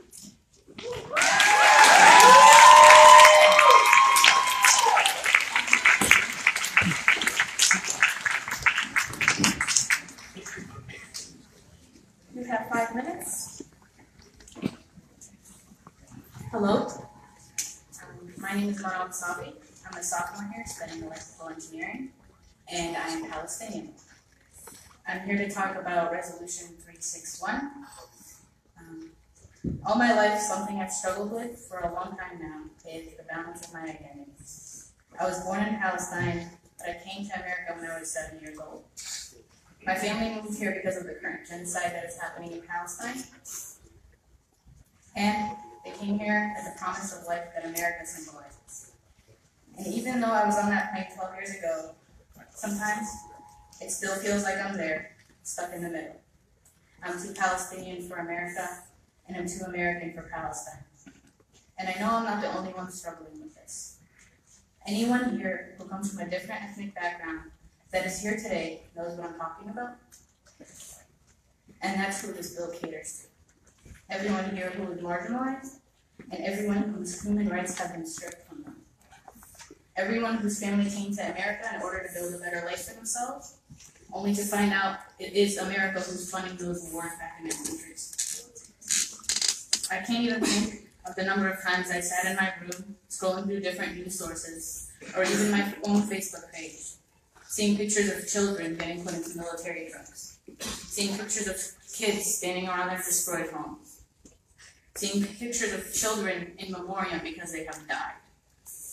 And I get so upset, but here I am, standing in Urbana-Champaign, standing in Illinois, standing in the United States of America, the land of the free and the home of the brave, that's funding these weapons that are detaining and killing and destroying these kids' lives.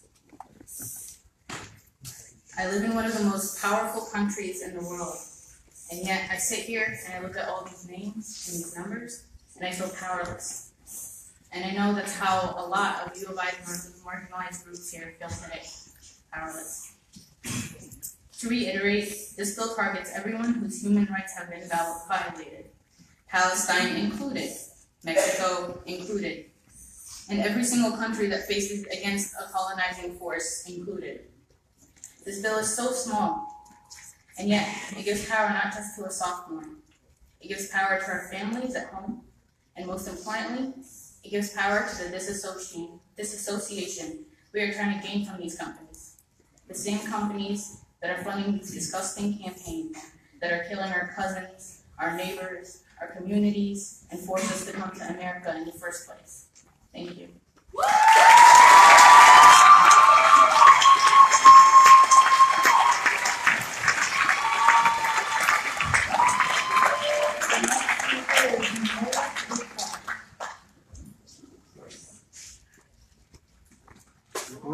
Say again. Mullet Lupron. Maybe it's Melech Watson? Gabrielle Rosa. Melech Watson too. Right here. You said his name wrong.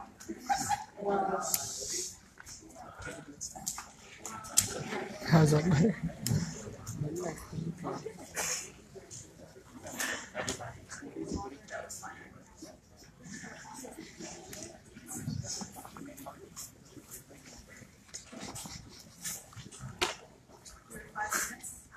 I've never been in like a Good evening. position for like My name is Melech Lamson. that. I'm a junior studying electrical engineering. I'm also a leader in the Jewish community, having served on both the Urbana-Champaign and Urbana student boards. I'm here to discuss my concerns and the concerns of the Jewish community with Resolution 361, violations of human rights in university investments. This resolution worries me because it represents itself as a BDS resolution without explicitly stating it is. Every company mentioned in the bill is firstly connected to Israel, clearly singling out Israel for investment. In addition, the sponsors of the bill are members of SJP, an organization who openly support BDS. And the authors and all the speakers who have spoken today, none of them have refused to disassociate this bill from BDS. Just yesterday, SJP-UIUC sent an email urging people to come to today's meeting in the name of UIUC to divest. A Facebook page whose logo is a picture of Israel. It is clear this bill was written as another attempt to specifically divest from Israel. But why is BDS problematic? Why is it worrying me and other Jews on campus? BDS will not lead to peace between Palestinians and Israelis.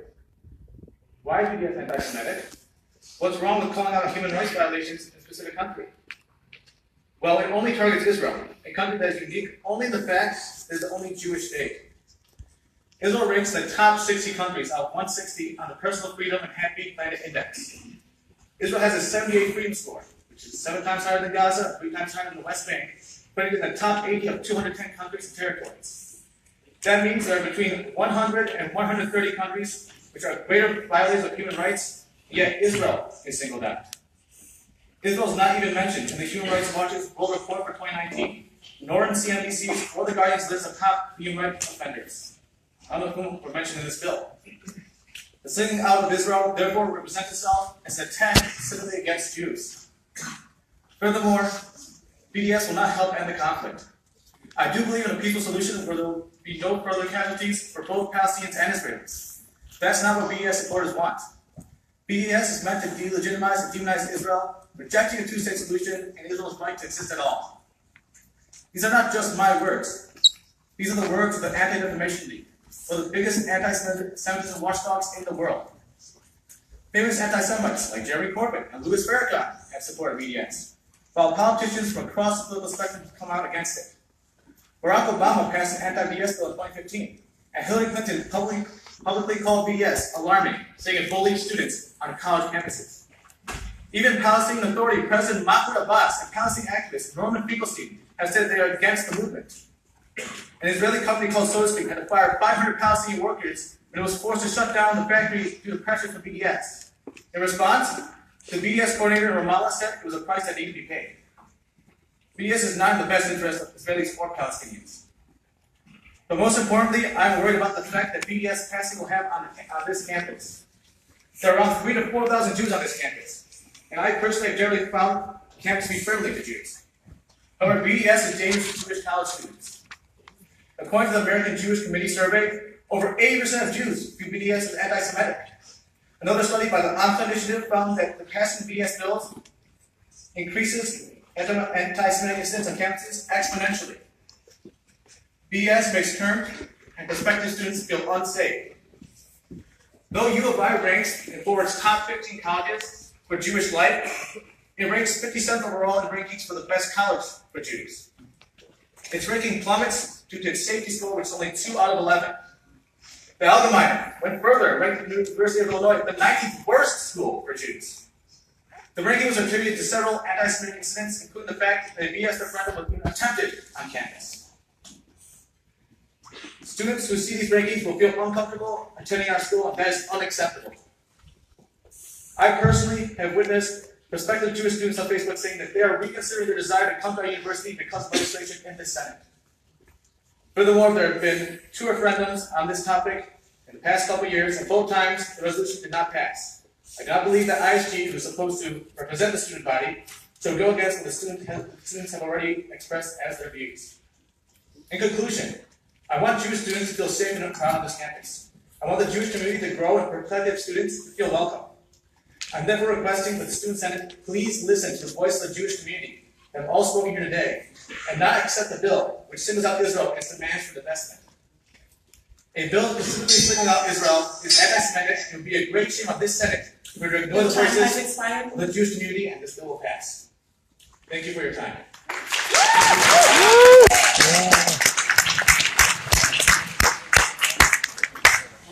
The next speaker is Alan Axelrod.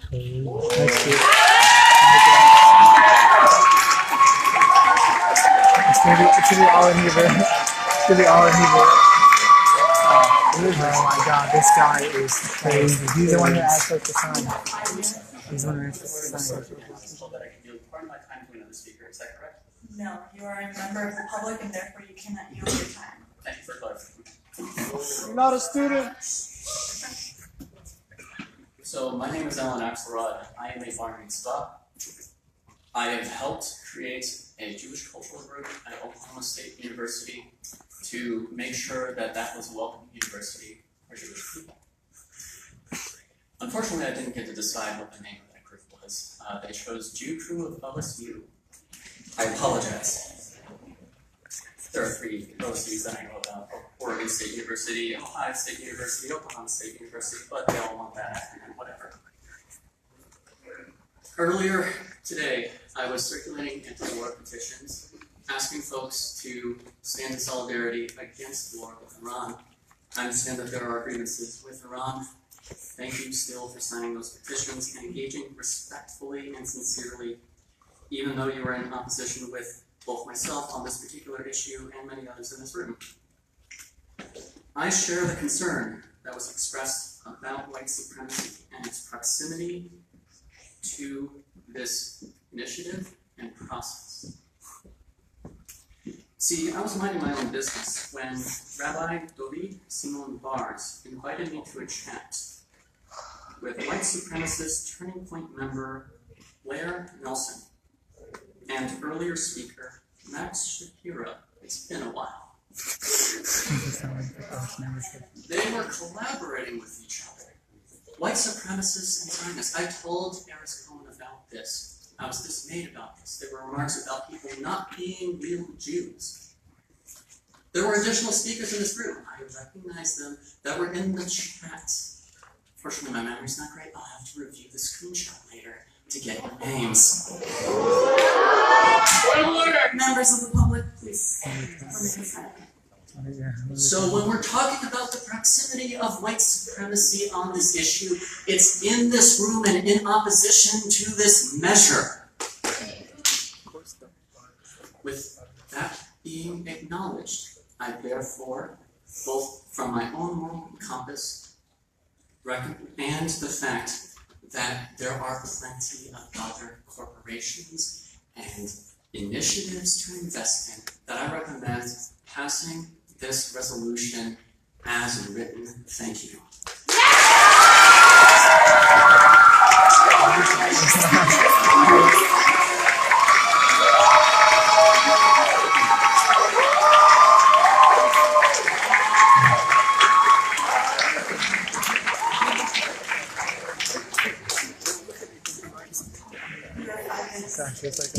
Hello, I'm Peter. I'm a PhD student here in computer science. I would like to thank for starting out with the land acknowledgement at the beginning, where we point out that we are on stolen land from various native tribes. And we are living in a settler colonial state, and it's our responsibility to make up for that and fight for self-determination of all people, and in particular indigenous people.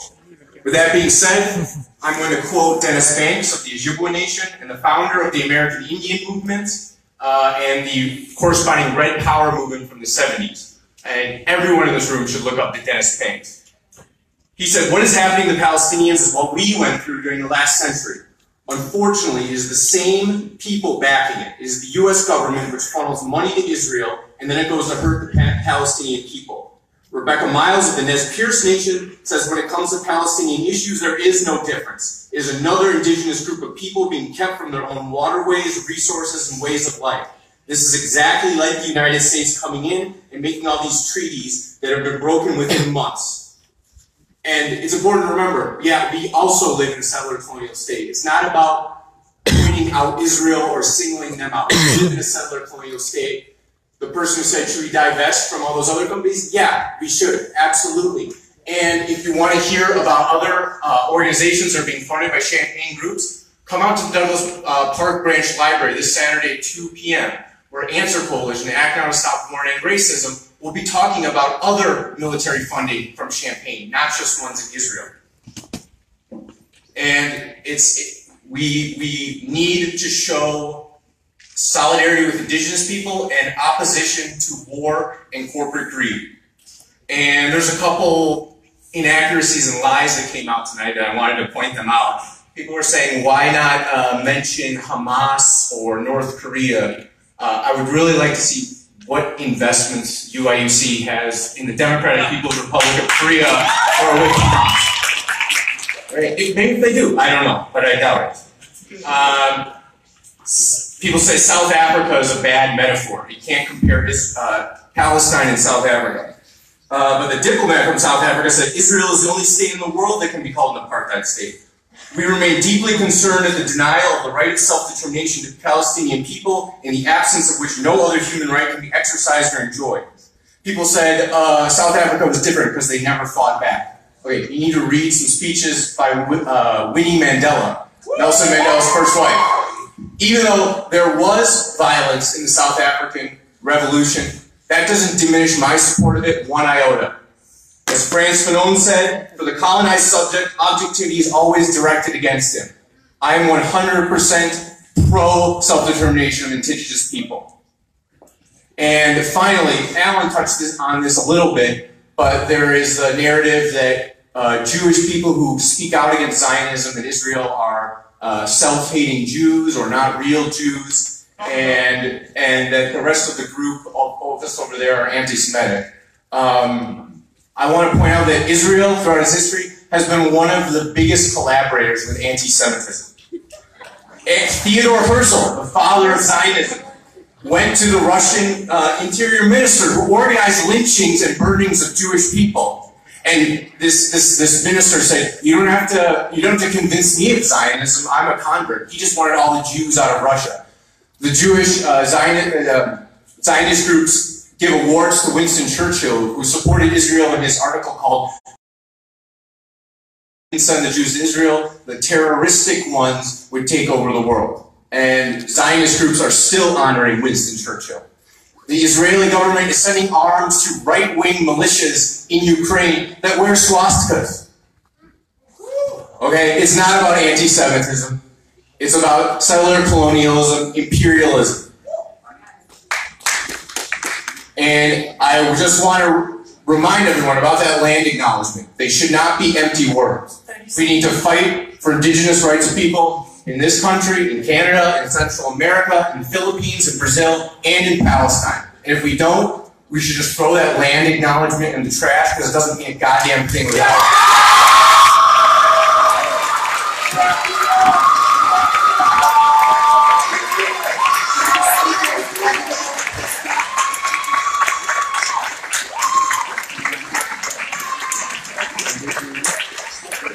Jews are indigenous to Israel. Abigail's Citron.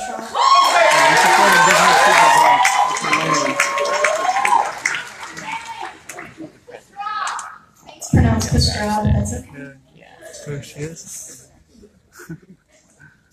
Hello, my name is Abby Pastrana, and I'm the president of Students for Environmental Concerns, which is the largest and oldest environmental group on this campus.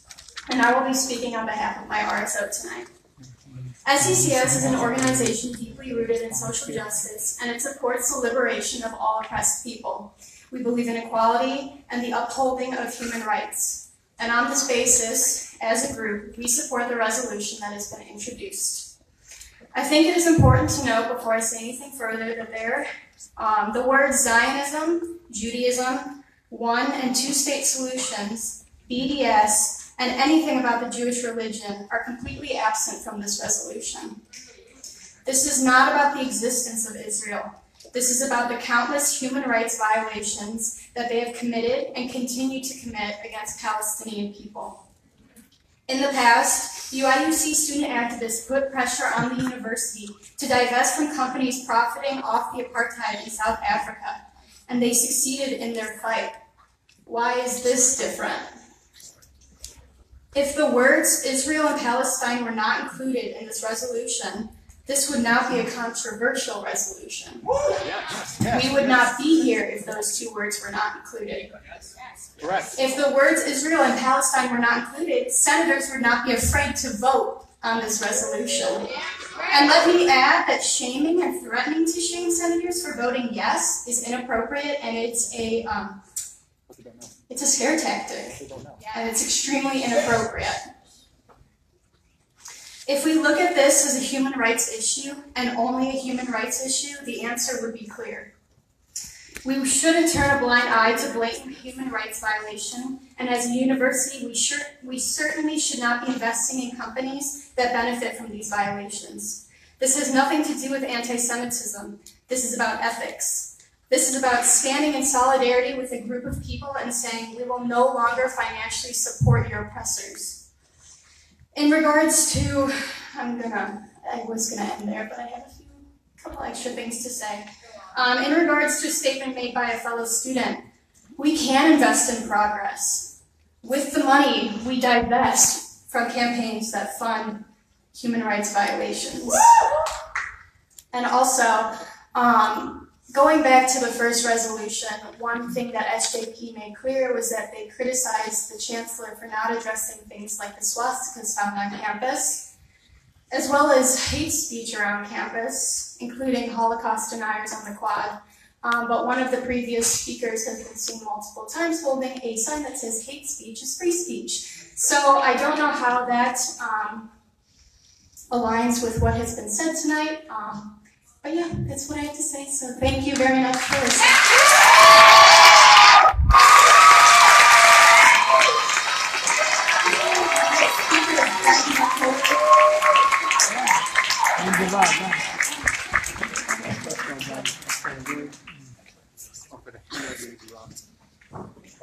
There are 42 minutes remaining.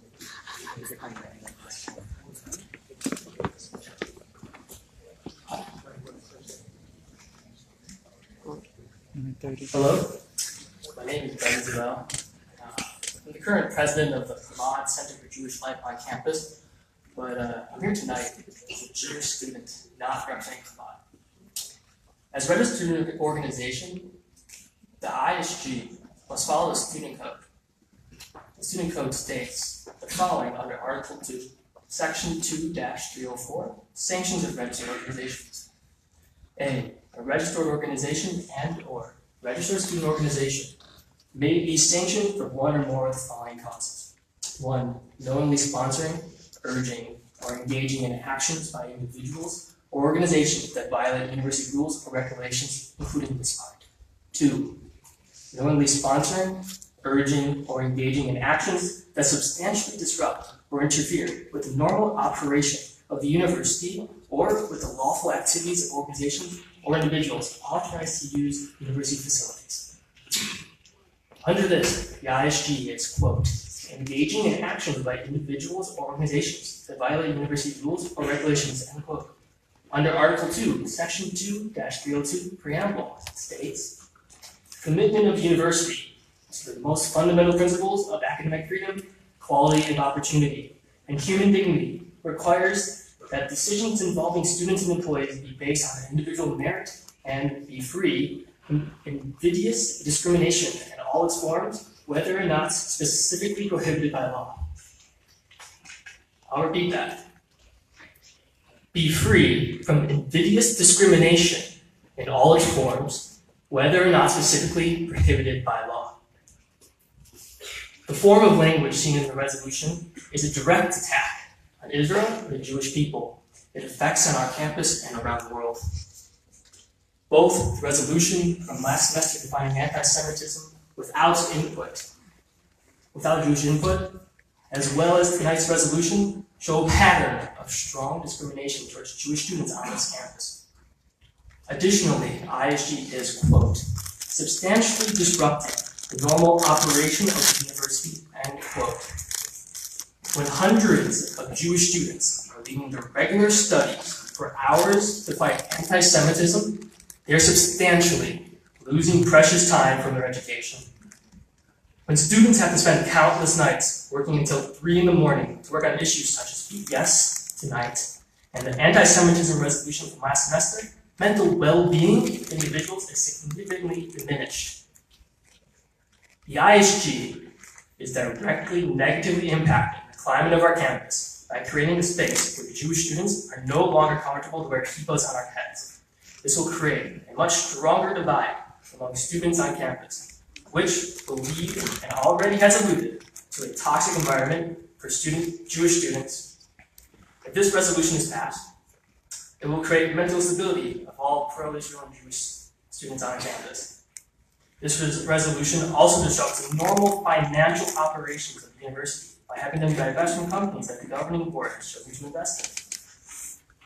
I am deeply saddened by the thought that a resolution like this can pass.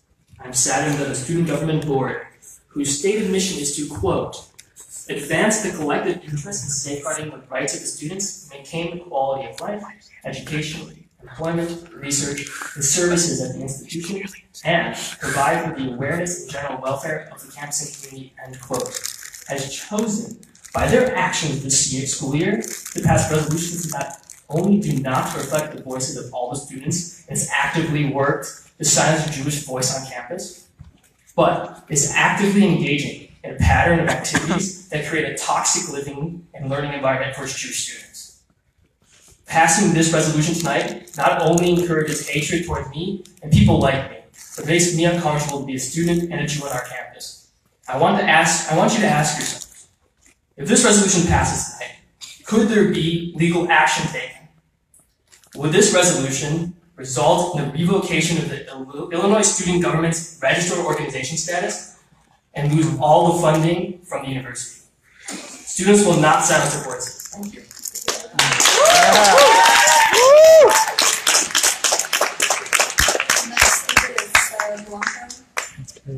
Yes.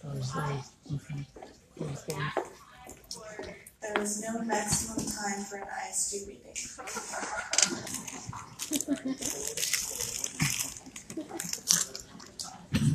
You have 5 minutes. Hi, I'm Sarah, and first of all, to everyone who brought this resolution to the floor tonight, thank you for your amazing work. Your courageous support for human rights is inspiring. Now, I'm old enough to remember when we first launched BDS back in 2017. The racist currently occupying the White House had been sworn in about a week earlier and was promising to enact a slew of anti-immigrant policies. Elbit, Raytheon, and Northrop Grumman have all profited from the human rights abuses against immigrants that have worsened under the Trump administration. And the previous summer, I had spent 2 weeks in Palestine. I visited Palestinian families facing the loss of their homes and even their entire villages in demolition, including a village that already been demolished over 100 times. I stood at a checkpoint where a woman who posed no danger about a month earlier had been killed by Israeli soldiers. I watched as Israeli soldiers barred a Palestinian man from accessing a holy site, claiming they were only allowing entry to men over 30, right after they let a random American guy who was younger than the men. I met an Israeli woman who courageously opted to go to prison rather than be drafted into the Israeli army and participate in human rights abuses. home demolitions, denying Palestinians freedom of movement and religious freedom, murder of Palestinian civilians. These are the things Elbit, Northrop Grumman, and Raytheon facilitate and profit from. So we decided to do something about it. We talked to students about what their tuition dollars were funding and built support for more socially responsible investing. Tonight we have a chance to take a huge step forward toward socially responsible investing at our university.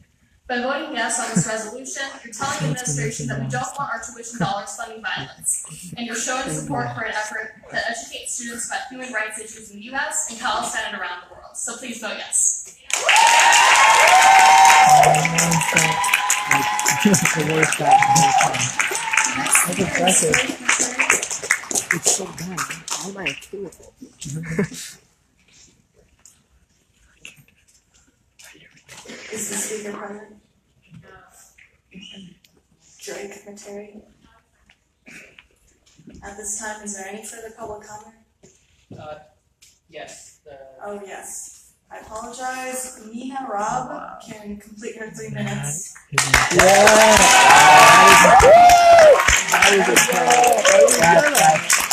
shows you everything.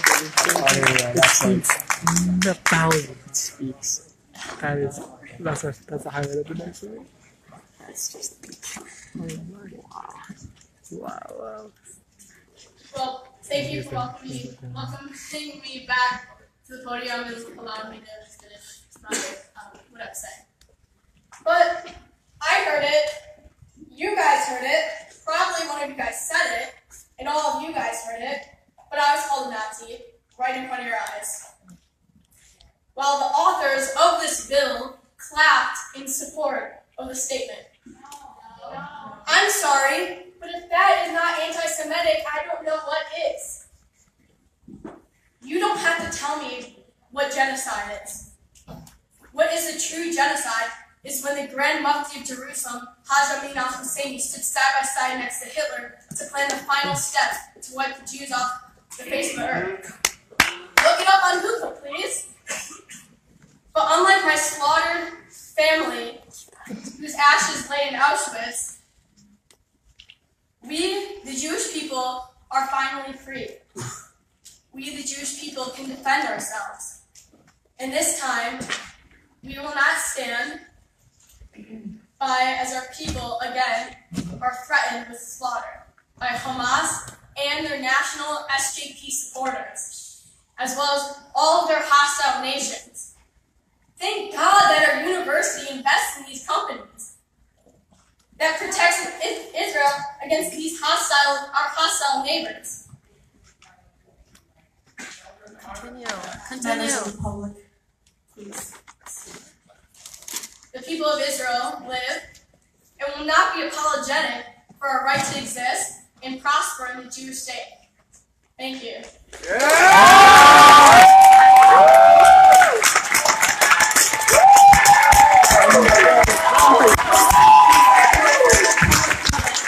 I'd like to comment.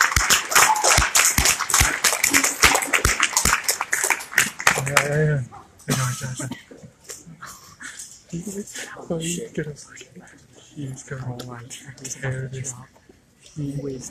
He's about to go. He's about to track. He's about to follow this place. There are 32 minutes left in public comment. He's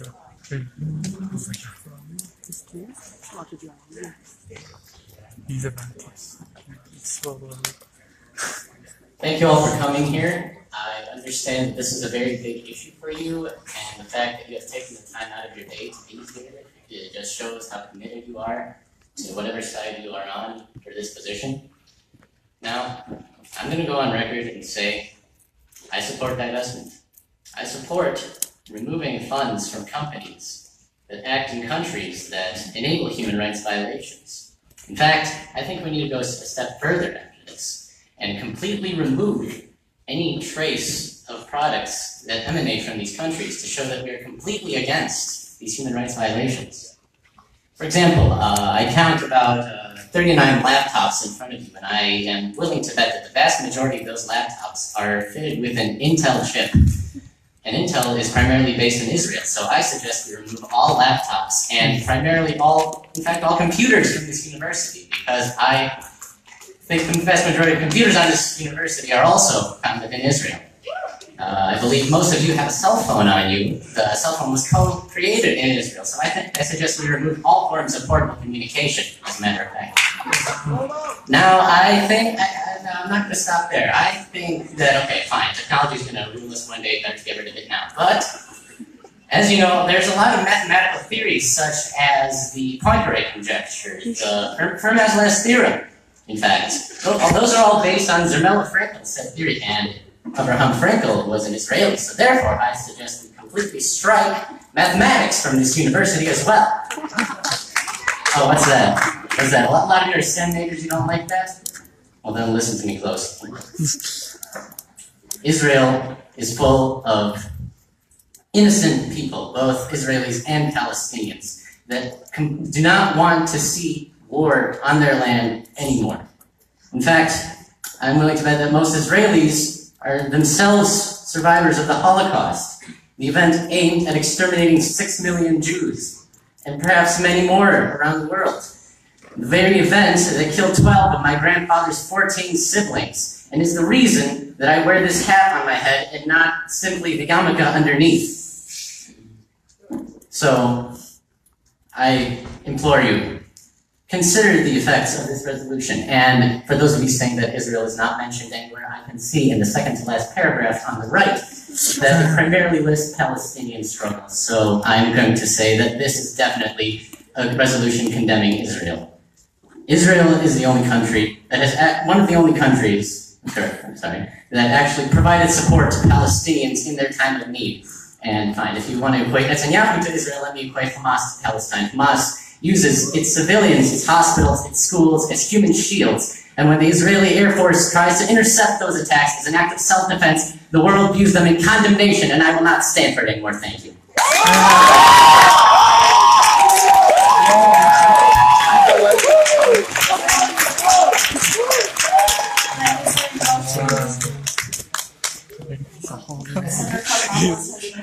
Discussion, which would close the period for public comment. Is there an objection? Seeing no objection, the motion for public comment has now ended. We will now resume our regular We will now be moving on to officer announcements. Are there any officers who'd like to give their announcements? President yourselves.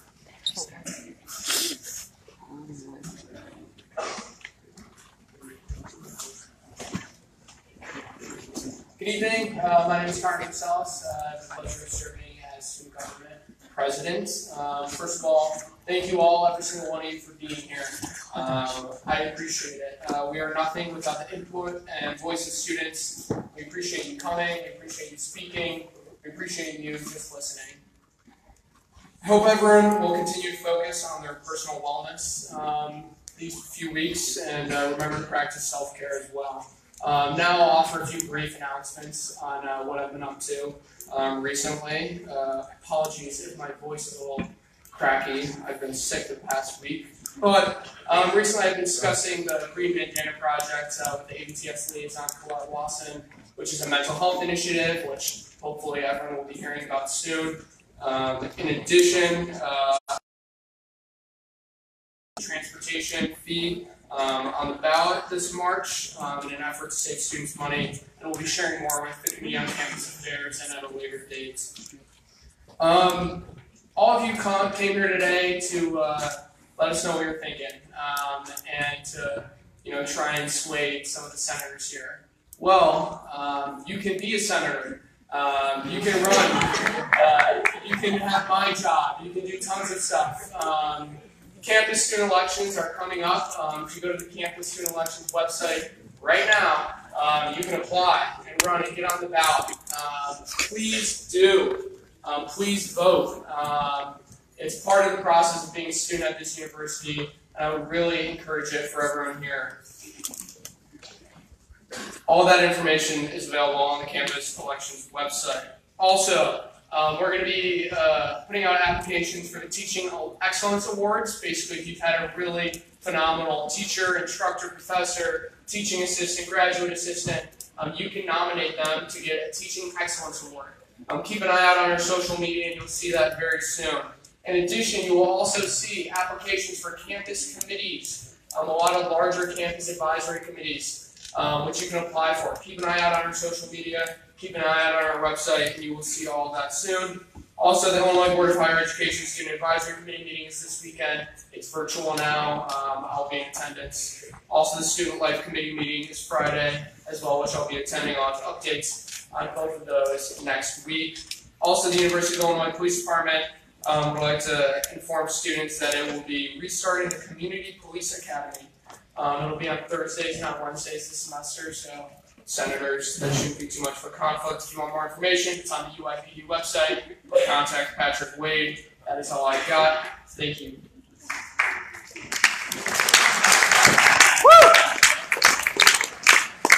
Are there any further officers who'd like to make announcements?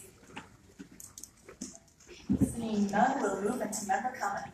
Members who'd like to make comment, please line up at the front and please refrain from speaking about items that are on the agenda elsewhere.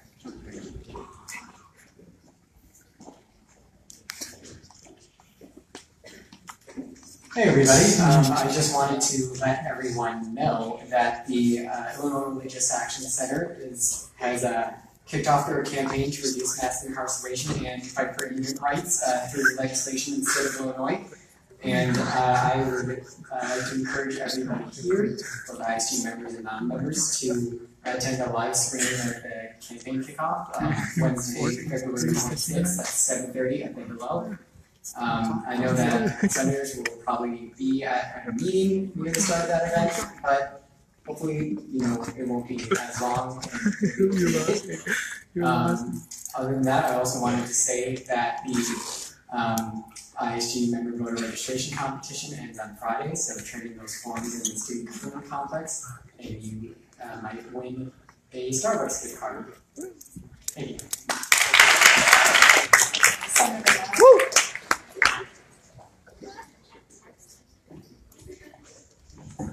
Hello. Oh, that's loud. I'm not used to this. Okay. Hi. So, to serve more than just the general body in here, my name is Suda. I am the director of ISG Sexual Self-Prevention Department. We have a lot of great things coming up for Women's History Month in March, and a lot more great things coming up for April, which is Sexual Assault Awareness Month. If anybody is interested in these issues in the room and wants to get involved, come see me. I know we have a few senators today who are just sworn in. Welcome. I love you already. Come join my department. Other than that, some stuff that I've been working on with the new LGBT Advocacy Task Force is we're going to have a referendum question that's going to come up in Senate next week. We're working on allowing trans students to have the name that they go by on their diplomas instead of their legal names and names.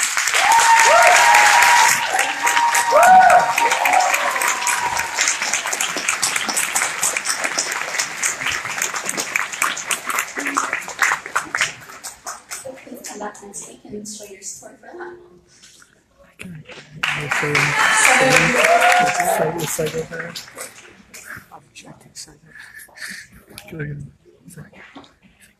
Hello. First of all, this is the first line of an ancient piece of Roman poetry written in the 1st century BCE. It translates to, excuse me, I, like many of us, have been wreaked havoc upon by the weather. But it translates to land is for all and we are all family. Even in the 1st century BCE, my ancestors knew that property is theft. That's not why I'm here right now, the time for that is later. But I am here right now as a graduate student, as a member of the Graduate Employees Organization, to let you all know that we are now in the 3rd year of our contract and hence eligible and confirmed to be bargaining to reopen the wages portion of our contract. Currently, the minimum stipend for graduate employees on this campus is 71% of the living wage as determined by the university itself. They call us part-time employees, although it's very difficult for us to find other employment both during the year and during the summer. We are aiming to make our situations livable and to make academia viable for everybody. Our first bargaining session is on Monday in the Levis Faculty Center in rooms 208 and 210. Please come to show support and show support and solidarity. Let's pack the room and show the administration that graduate students and education are for all.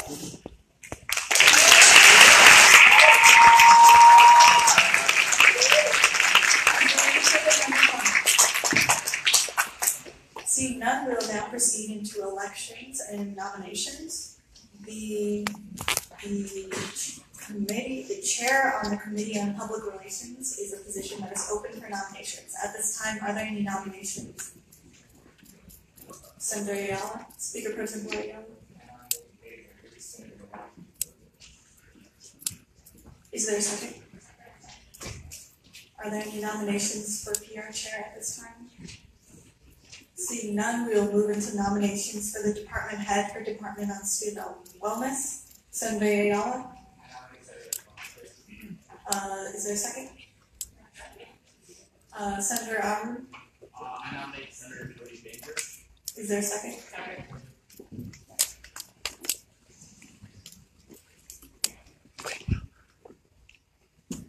Are there any further nominations? Seeing none, we will move into our consent agenda. Just kidding. We have notices of appointments and removals. There is one notice of removal. You have been notified, and a notice of appointment. You have been notified. Moving on to our consent agenda. The items on the consent agenda are as scanned in the pre-packet. Is there any seeing no objections to the consent agenda, all items He's just been on sitting there too, he consent hasn't done 30 hours these days.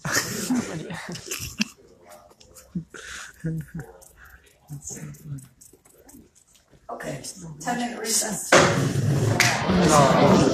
Center until as long as supplies last. And I'd like to thank Senator Alexis Perez-Chica for working with me on that event. Additionally, I'd like to welcome Senator Griffin as the new UC Senate Executive Committee representative. Congratulations on your election. Additionally, the chair of the Committee on Public Relations and the director of the Department on Student Wellness have both resigned this week because of extracurricular conflicts and marriage. So tonight we will be nominating members of the ISG who wish to run for these positions. Tonight there will only be nominations. Elections will take place next week. Additionally, the Menstrual Progress Task Force is up on the floor tonight on the consent agenda. So let either myself or Senator Cody Bainbridge know if you are interested in taking being a part of the work in the Menstrual Progress Task Force.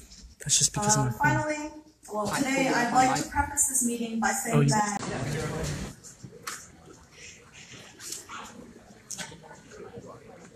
with a vote of 16 to 20 to 1, this motion fails.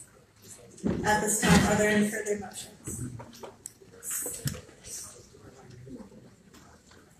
There's been a motion to extend the total amount of time for public comment by 30 minutes. Is there a second? Are there any objections? Seeing none, this time will be extended by another 30 minutes. Molly Kramer, you have 5 minutes. Hi, my name is Molly Kramer, and I'm a sophomore studying psychology and political science. I am also the president of Illini Hillel, the Jewish Cultural House on campus. Illini Hillel was founded 97 years ago because Jews needed a space free from the anti-Semitism they faced on campus. And sadly, we are still serving that purpose today.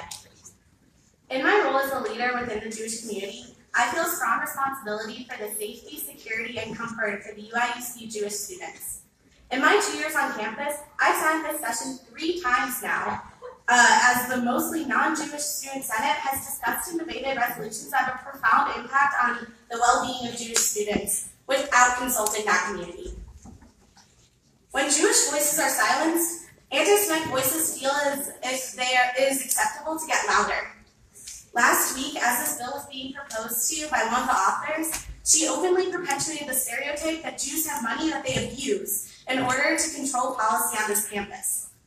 Throughout history, that stereotype has been used by political leaders as a reason to exile or kill Jewish people. In a room just down the hall, that stereotype was met with applause by you. At that moment, and in many other moments within my time at UIUC, I was scared to be a Jew. I'm scared right now. Being Jewish to me means that I'm part of a rich culture and a religion that's shaped me into the person I am today. Being pro-Israel to me means I see Israel for what it is, a country that is complicated with its past and present. Please, if you don't know how to explain the Israeli-Palestinian conflict with nuance from both sides, don't pick a side. If you can't tell me why it's complicated, why the land's disputed, how both sides have suffered, how both sides are scared, if you have only asked one person questions about it, or only read one news source, please don't use your power to try to fix a problem that you don't understand. Both Palestinian and Israeli students exist on this campus. Both don't want to be scared or silenced. Both want to stand up for human rights, but this isn't the way to do it. All over the world, there are people suffering from tyranny and oppression. So why are we calling out one country 11 different times in this resolution when other countries are only mentioned once or not at all? Why is Israel being held to a higher standard? I urge each of you to look beyond the headlines and misleading stories to try and make this conflict far more simple than it actually is. Instead, use your position as members of the student government to stand up for all students. I implore you, please vote no on this resolution. Thank you.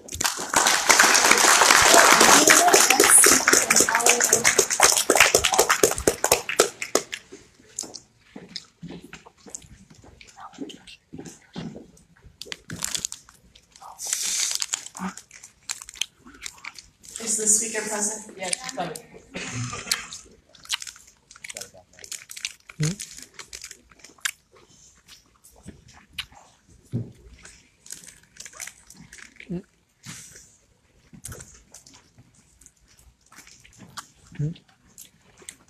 You have 5 minutes.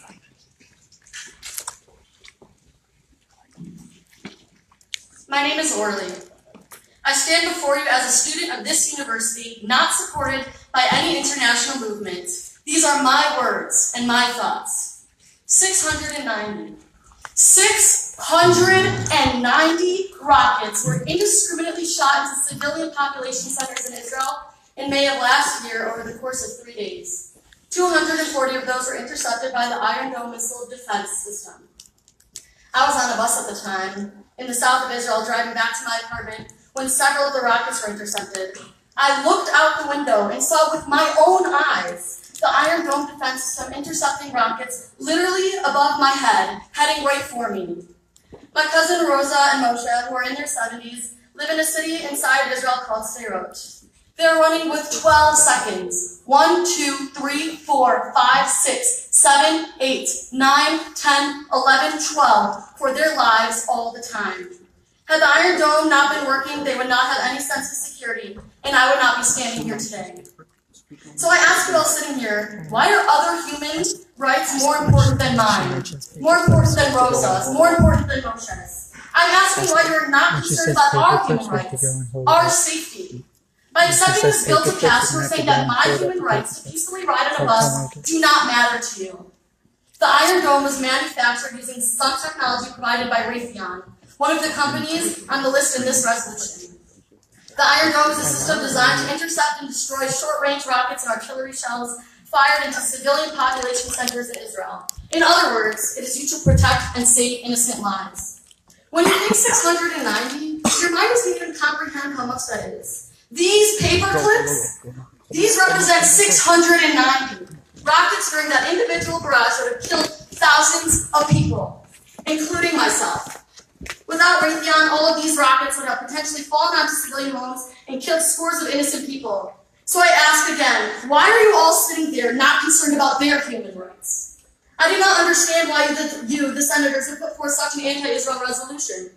After doing some research on why this resolution singles out these companies among thousands of companies that the university does business with, I learned that what these companies really have in common is that they are all listed on the BDS movement's official website as companies targeted by BDS to divest from Israel. While some may not see it as a direct correlation with the BDS playbook, it is not a coincidence that Israel is mentioned almost exclusively, and that all three companies happen to be on the BDS page for divestment. I want to bring to your attention that the United States Congress, House of Representatives, with overwhelming support, passed House Resolution 246 that states, quote, contrast to protest movements that have sought racial justice and social change, the global BDS movement targeting Israel is not about promoting coexistence, civil rights, and political reconciliation, but about questioning and undermining the very legitimacy of the country and its people. It also states that BDS ultimately leads to, quote, intimidation and harassment of the Jewish student and others who support Israel. So I ask again, why are you singling out Israel in this resolution? Is that the kind of climate you, the senators of ISG, are trying to create? One of fear and intimidation? One where I no longer to wear a Star of David around my neck and my fellow peers will not feel comfortable wearing a yarmulke on their head? I do not understand how the Iron Dome that very well may have saved my life is in some way infringing on the, quote, collective interest in safeguarding the rights of the students and providing for the awareness and general welfare of the campus and community. Where are the rights of the Jewish and non-Jewish students who support Israel? Do we not deserve to have a home here on this campus? If this was really about human rights violations, you would look at other human rights abusers. Where are they in this resolution? You have 1 minute remaining. So I ask again, why are you singling out Israel? I hope you will make the decision to vote against this resolution and take a serious look at what you are really saying. I hope that my student-led government will take into account my rights as well as others. That you will not allow Jewish and non-Jewish students who support Israel to be intimidated and harassed on this campus. Please consider me and my community's safety. Please, vote no. The next speaker is Brad Watson.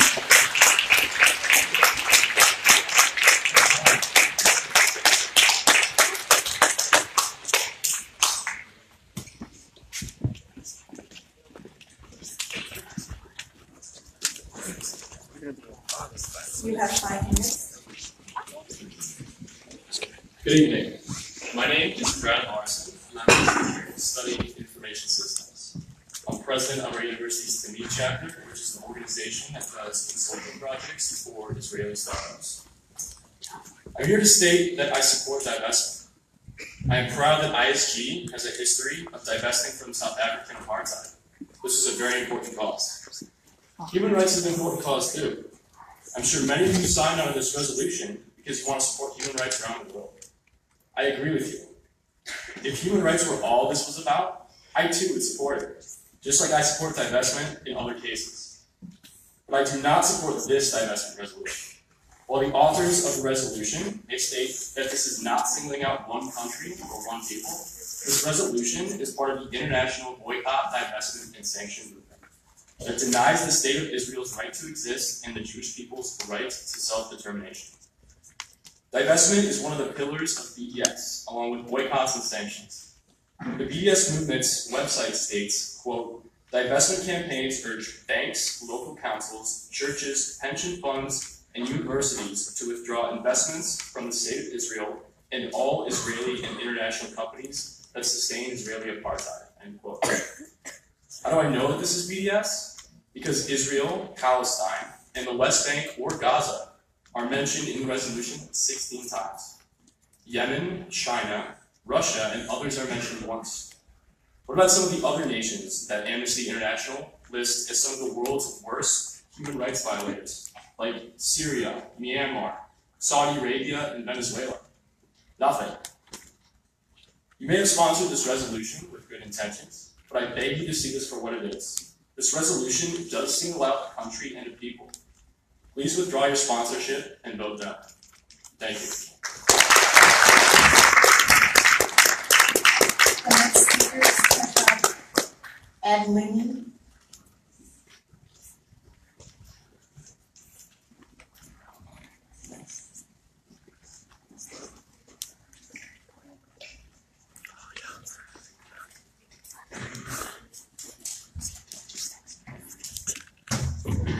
Good evening. I'm Keshav. I'm pursuing engineering physics. And as you can probably tell by my name and my accent, I'm an Indian. Why do I mention that?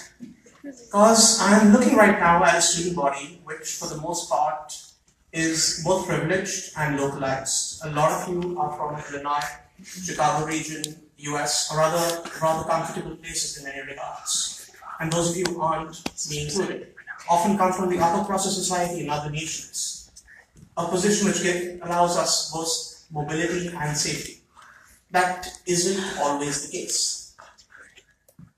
I'm gonna, for the purpose of this discussion, assume that despite all the probabilistic occurrences which are begging belief, that this is a genuine resolution, one discussing human rights abuses and not targeting the only Jewish state.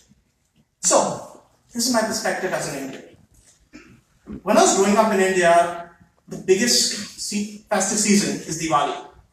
You'll see traffic jams, you'll have 3-hour rushes because everyone's gifting gifts to everyone they know. All the markets are full. You'll have thousands and thousands of people in every single market. They're thronged events, it's commercial, it's a festive season where the economy just spikes like a delta function. And people wear vibrant colors and they're very happy. In 2005, we had something called the serial bombings in Delhi. We had multiple markets, one after another, go up in smoke, and multiple bombs explode in a very short period of time. Very quickly, terrorist groups claimed credit and in all their pride gloated about killing, maiming, and otherwise harming my citizens. That's not the only occurrence. In 2008, we had 20 to 30 dead and about 130 injured in another series of bomb blasts. This one was a bit closer to home. Why? Because it is in a market walking distance from my house. My family shops there every week, even now. In fact, the locations targeted were commonly used, frequented, almost exclusively by high schoolers and students of colleges. Perhaps this is news to you. I hope it is. Because if it isn't, and this is the resolution that you're sponsoring, I really doubt what your moral character is. So here's what I'm telling you. There are parts of the world which aren't Naperville, which aren't Champaign, which aren't even Urbana, and they actually require security. Like today, when we go to markets in India, we have metal detectors. And you know why I say that? Because we had a previous discussion last week where a student kept on mentioning how it's a human rights abuse for us to use information technology to keep track of people and protect our citizens. I'll give you an example. I've been advised not to, but I think you guys should understand it. In the bombs which were used, we had something called ammonium nitrate, NH4NO3, common fertilizer. You use NH4NO3, you take a pressure cooker or a pipe, and you take some screws, like construction site ones. You put them together, and a first-year ACE student in the school could probably make a bomb which will take out 20 to 30 of you in the blink of an eye. That's what you're dealing with. You do not fight terrorism by trying to ban guns or just controlling explosives in any common time. In the modern world, what we have, the greatest potential barrier between you dying and not dying isn't because someone cannot get access to a truck, because they cannot make a bomb. It is because we as humans have the moral character, the incentives, and the stability to value human life. That is not the equilibrium condition for human history. Throughout human history, we see people with bronze swords destroyed by people with iron swords. Regions like the Balkans fall with Greece, with Ottomans, with all sorts of problems, one after another, and even today you have regions like Kosovo, where you see warfare. I do not like to say this, but unfortunately the region being discussed is one such region. And perhaps closer to home, my city was like that a while back. We've had attacks on our parliament. If there are those of you from Mumbai, you've had attacks even in Mumbai. Remaining. So, why am I discussing this? Because I'm hoping that with this information, you will understand that divesting right now from things which allow you to keep track of terrorist suspects is like divesting from CT scans and MRIs when you have a hospital next door. And also, as a student in the College of Engineering, I grew up respecting Feynman, Fermi, Einstein, Oppenheimer, Taylor, Newton, Euler, Aristotle. Every single one of them was involved in defense of their nations. To give it a perspective, the Defense Department, DoD, has about $13 billion in annual scientific and technological research. $2.2 billion of these are pure fundamental physics. quantum entanglement, quantum gravity, things which define the future. And half of that is in universities. So let me tell you what happens. You guys decide to act in this manner. FPGAs for drone control, quantum communication, hypersonic control systems, all of that goes. So, JPM goes, and engineering, which puts Illinois on the map.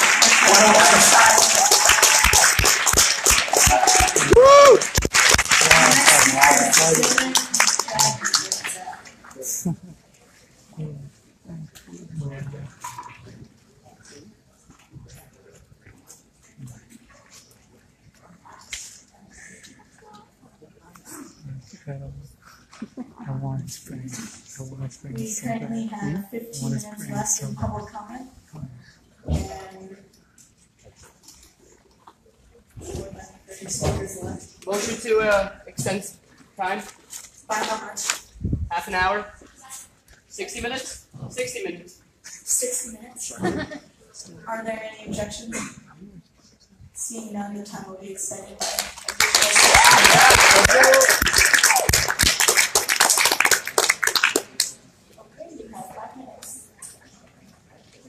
I'm just about to read out a couple of the quotes from some of the leaders in the BDS community. This is by Hani Dawad, the national coordinator. Israel is the oppressor, not the settlements. This is by Rafik Zida. BDS pertains to the entirety of Palestine, not only Gaza and the West Bank. This is Jeremiah Lavar. Any call for a boycott, divestment, or sanctions for whatever motive will be rightly perceived by the pro-Israel crowd as a threat, even an existential one. This is by Ahmed Moore, another leader. BDS does lead the end of the Jewish state. This is Assad Abu Khalil. The real aim of BDS is to bring down the state of Israel. And then this is David Duke, the Grand Wizard of the KKK. May our hearts fill up with boycott, divestment, and sanctions against Israel. These are just some of the quotes by creators and leaders of the BDS movement. This resolution has nothing to do with creating a better life for Palestinians in Palestine. It does have everything to do with ending Israel. These are their words. You are currently voting on if a country should even exist, and if you vote yes to this resolution, then you're supporting a racist, anti-Semitic movement that the far right, including the KKK, they very much support it. Remember, you're the company you keep. Vote no to this anti-Semitic resolution. Thank you so much for coming out. the next speaker is Michael Vilka.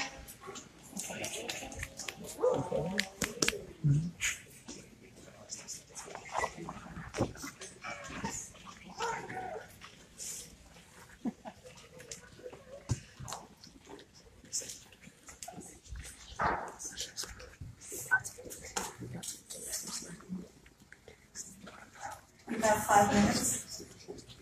Good evening, friends, my Jewish family, allies, the entire University of Illinois community. My name is Michael Vilker. I'm a senior in the College of LAS, majoring in political science. Unfortunately, we don't do that. If political science has taught me anything as a major, it's to understand what you're doing at all times. It's to understand what's going on around you and to know the world around you. As my good friend Dylan Janzak, by the way, it's Janzak, Jewish name, hard to pronounce, pointed out, here's some of the supporters of BDS. David Duke, I think he's a Klansman. He supports BDS. Jeremy Corbyn, a known anti-Semite, inflamed. Did I just hear a woo for Jeremy Corbyn? Okay, so a known anti-Semite who's had public statements against Jews in Britain has just been moved by numerous members of SJP. The fact to be noted in the minutes. I appreciate that. If you like 5 minutes, you can have your chance to speak. I'm speaking right now. Louis Farrakhan, a known anti-Semite who preaches. Please listen to the president, Stu John. Louis Farrakhan, a known anti-Semite who preaches against Jews around America, is a supporter of BDS. You're aligning yourself with these people. Is the Illinois student government a supporter of BDS? Are you willing to align yourselves with these despicable characters in the international community? My first experience with Israel on this campus was not supporting it in any way. My freshman year in the spring semester, 2017, I was walking across campus on the Jewish high holiday of Passover, Pesach. I was wearing a kippah as I'd never done before in my life in public because I felt proud to be a Jew. I felt proud to walk across campus and show that I stand with my ancestors thousands of years, that my family who experienced Soviet, communist, and Nazi persecution for who they were, I shouldn't experience that on the University of Illinois campus, and I was proud to wear a kippah in public. It happened to be, I doubt as a coincidence, that the Students for Justice in Palestine chapter here was hosting their annual Apartheid Wall Week on the main quad. As I was walking by, not aware of anything, at this time I was still unaware of the Israeli-Palestinian conflict, I was jeered outright, simply because I was a visible Jew. This year, this semester, I've taken it upon myself to be a visible Jew at all times and wear a kippah at all times. And I still get jeers, and I still get looks from students that were the authors of this resolution. If you senators sitting here today are willing to put your names down on a vote to pass this resolution, you're absolutely outright, no question, undoubtedly, clearly sending a message to the Jewish students on this campus, the thousands of Jewish students on this campus, that they are not included in the University of Illinois. There is no coincidence that Jewish students are linked with Israel and that BDS is anti-Semitic.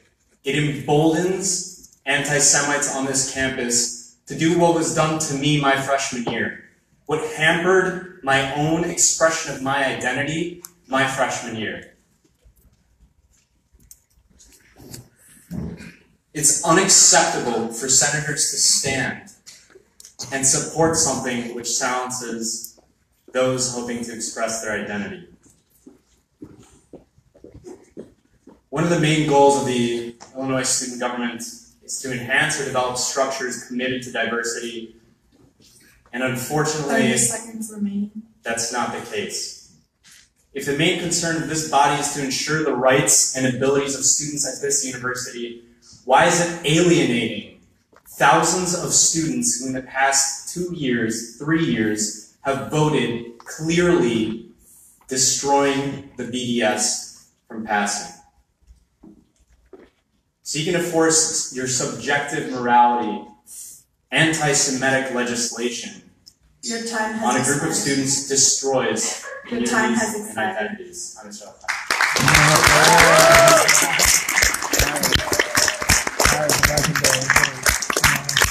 The next speaker is Charlie Edgar.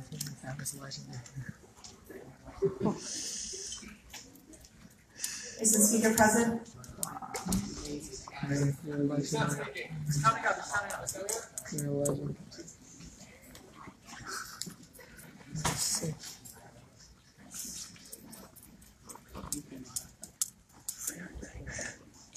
You have 5 minutes. Hi everyone, my name is actually Reese. I am the president of a Jewish fraternity here on campus. I don't have something prepared. I do want to get something off my chest though. Sorry, is your name not Charlie Edgar? Come speak, Charlie.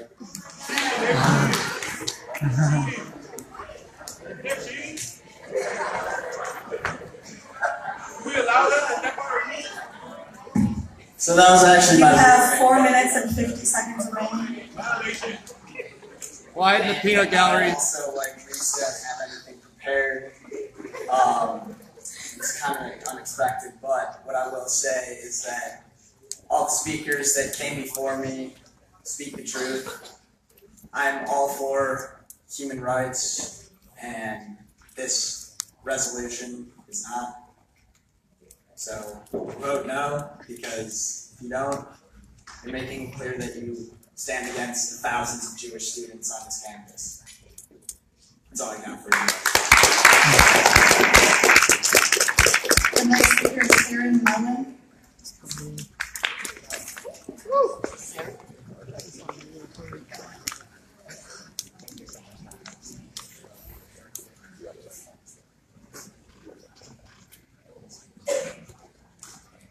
Good evening to all of you.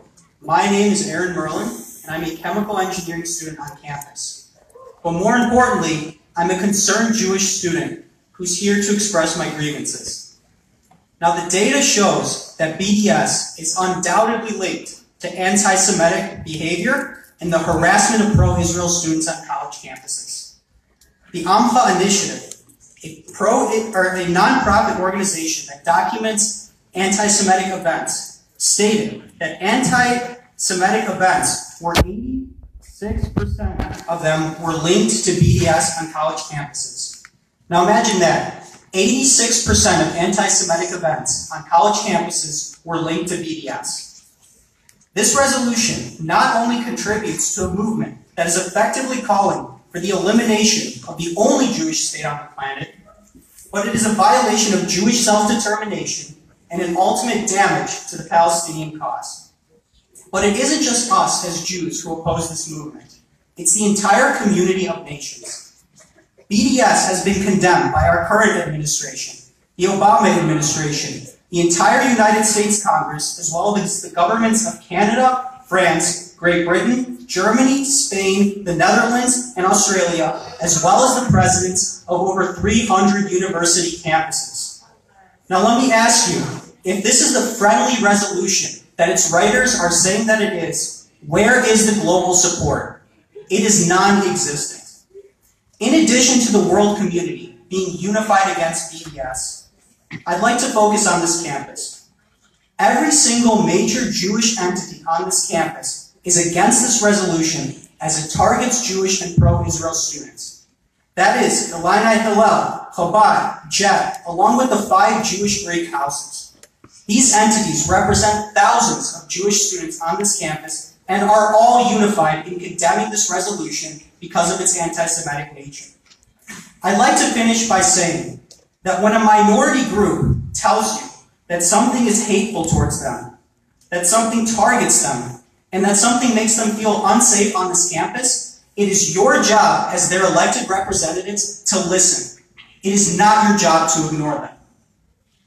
This Senate has failed our community one time in the fall, and it even tried to silence us today. But I'm calling on this Senate to vote no on this resolution. You failed this community before, and we are giving you the chance as the Jewish community to redeem yourselves. Vote no on divestment.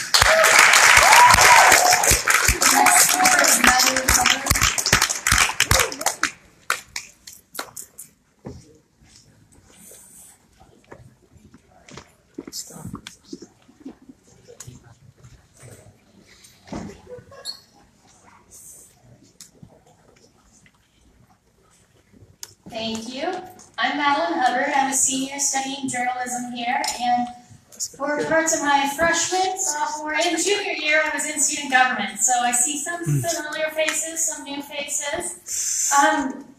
Today I was actually scheduled to be in an LSAT prep course live online, and I was planning on leaving the course for 5 minutes just so I could come and talk to you guys. But I honestly felt physically sick about this resolution, and I had to leave the prep course so I could speak to you all. I couldn't focus. I realized it wasn't productive, so I came here. I am the Orthodox Union intern on campus. The Orthodox Union is one of the largest Jewish organizations in the United States. My goal is to get more Jewish students at the University of Illinois and to educate current Jewish students about Judaism. So you've probably all started to tune out the Jewish students at this point. Being in student government made me really cynical, which is why I decided to not be a senator again my senior year. You've probably already made up your minds, and you're probably super bored, and I'm sitting in the back and I can see how many of you are just doing homework on your computers. to shame you, I'm just stating the facts. And I'm going to be quick with my speech because of all of this. I first discovered my Jewish identity in college. I'll never forget when I first told a student about my Jewish ancestry, he said to me, "Hitler should have killed you." He tried to claim it was a joke. And then he said, "Oh, I'm so sorry." But comments like that aren't jokes. They spread hatred and lies and make Jewish students scared. Anti-Semitism is alive and well. This resolution, if anything, encourages anti-Semitism and doesn't prevent it. The climate brought to this campus from the resolution will discourage many students from attending the university. Many prospective students have said that this resolution alone has made them decide to not attend U of I. We're such a great school. It's a shame to see that. And it's not just Jews who are saying it. Why would an engineer want to attend this school if we say we don't want to work with companies that they want to intern at or have a job at someday? As student senator, I remember sitting in your spots week after week and wishing like, oh, I wish I could make a big difference and not just do votes on hot chocolate or whatever, you know. And I can tell you that voting yes on this resolution literally does nothing positive to improve the campus community. The student body already spoke against BDS twice, and they have said no. My colleagues have all spoken as to why this is clearly an anti-Semitic bill that supports BDS. And if you support this resolution, you are voting against the student who you are supposed to represent. The Board of Trustees will ignore you. They've already said they don't support BDS. And I would appreciate it if you could stop laughing while I'm speaking, please. Quiet! Silence in the chambers, please.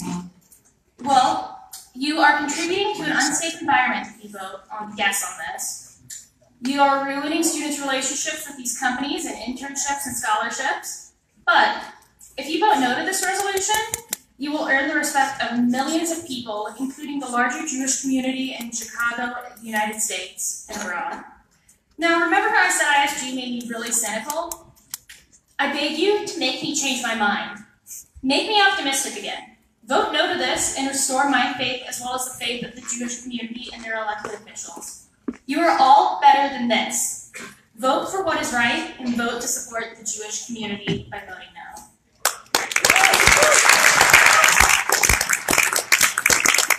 Members of the public, please refrain from having side conversations while another member of the public is speaking. The next speaker is Max Shapiro.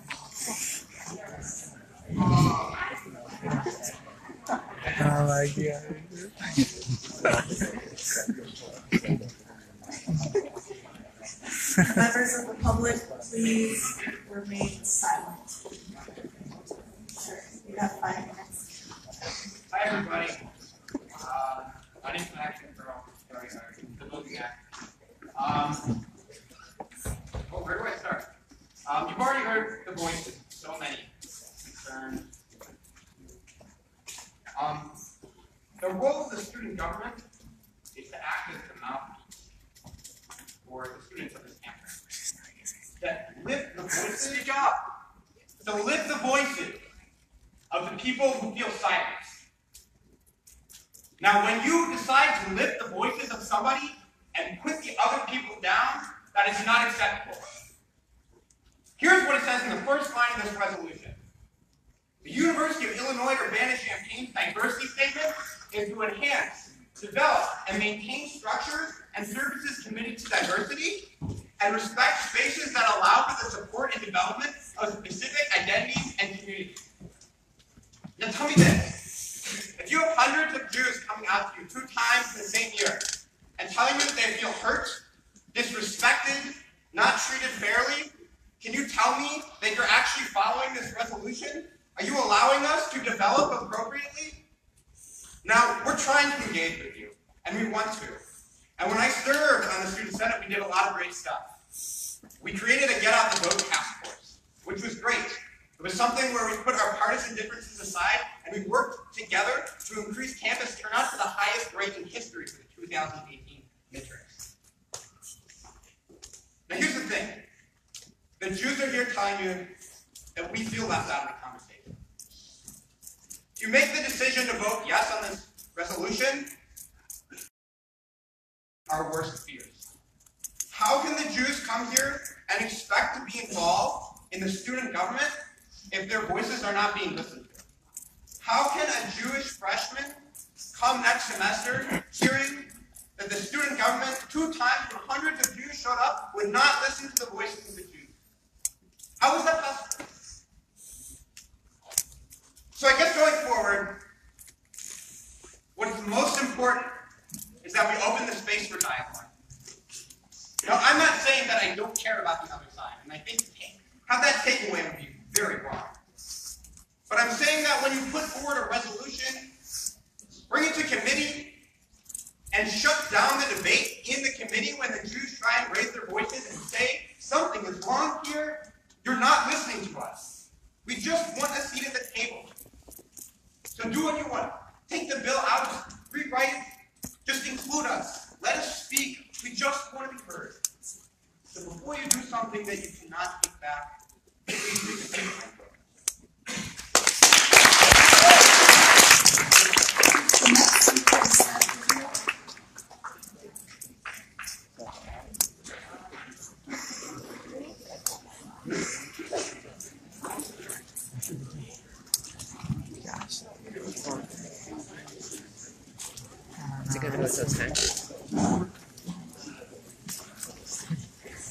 Hello. Senators, I come to you today because you are being fooled. SJP is misrepresenting my homeland, my people, the land to which my grandfather left his 5 siblings and parents to pursue his American dream. He came to this country with nothing, nada. He was robbed at gunpoint and still managed to start a business in which he bought his parents a home in Israel. Because that's the Middle Eastern mentality. When you get knocked down, you find a way to get back up and fight. And oh yeah, let me take you back to why they ended up in Israel in the first place. My family came from Persia, present-day Iran. They were forced out of their homes because they were Jewish. Just because they were Jewish, for no other reason. Few Jews remained and had to hide their identities to survive to this day.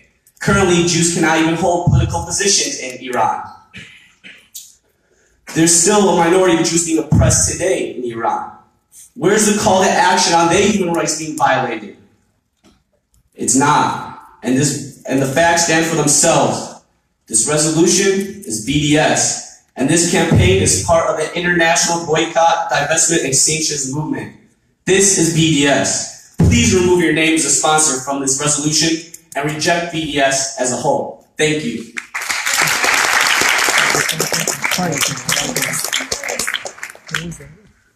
Ali Levasani.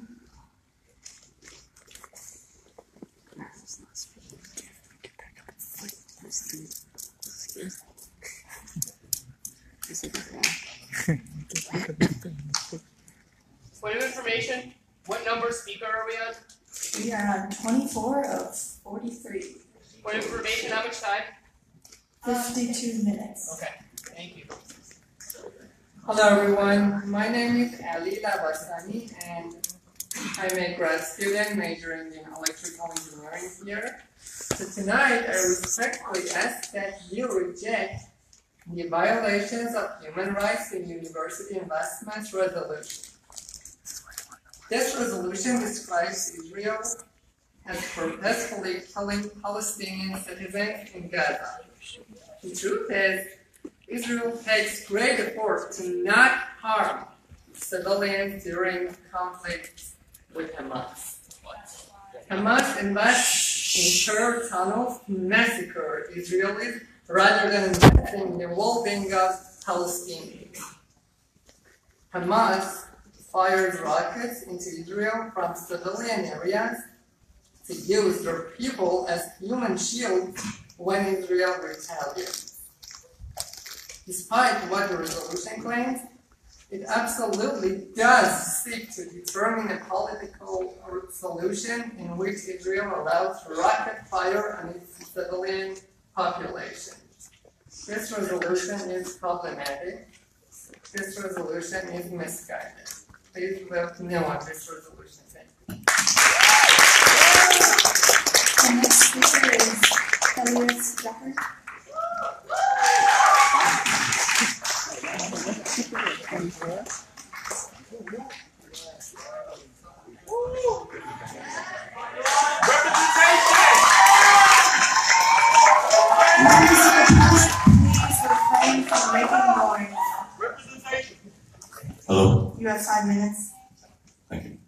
bias. First of all, I'm a little sick and my voice is going, so if I need to speak up, please interrupt me. So there's been a lot of talk about the abstractions on top of the bill today. I want to highlight that's all that is, abstractions. If we were to read the bill, we'd find that a lot of the discussions that have been going on today have nothing to do with the language and the contents and the intentions of the bill. And of course, these are important discussions, and I encourage everyone to do research and form opinions for themselves if they haven't already, and to continue doing so even if they have already, because as we know, as scholars, as university students, history doesn't stop happening and we can't stop learning. Now, that being said, like I said, much of the discussion today doesn't have much to do with the actual bill. Very few of the groups or controversies mentioned are up for a vote today. In fact, I would hesitate to say that none of them are up for a vote today. What is up for a vote today is what's on the bill. What's legible on the bill, there is no invisible ink on the bill. I don't believe that is permitted. You'll be voting on whether or not we are okay with funding human rights abuses. Because this bill, of course, refers to every human rights abuse. That language is, in fact, in the bill. The bill pushes for divestment from all companies that commit human rights violations, and there is no invisible ink there. The companies highlighted in the bill have been found to support war crimes by the International Court of Justice and other entities, but of course the bills highlighted are not the only ones. There are many more companies from across the world, many mentioned by speakers earlier, that I would love to see the university divest from. Because that's what the bill is about. The bill is about human rights no matter who is abusing them. And if you support human rights abuses, if you support us funding human rights abuses, then that's your vote, I suppose. I want to be very clear that if you don't support human rights abuses, your vote is for this bill. Thank you.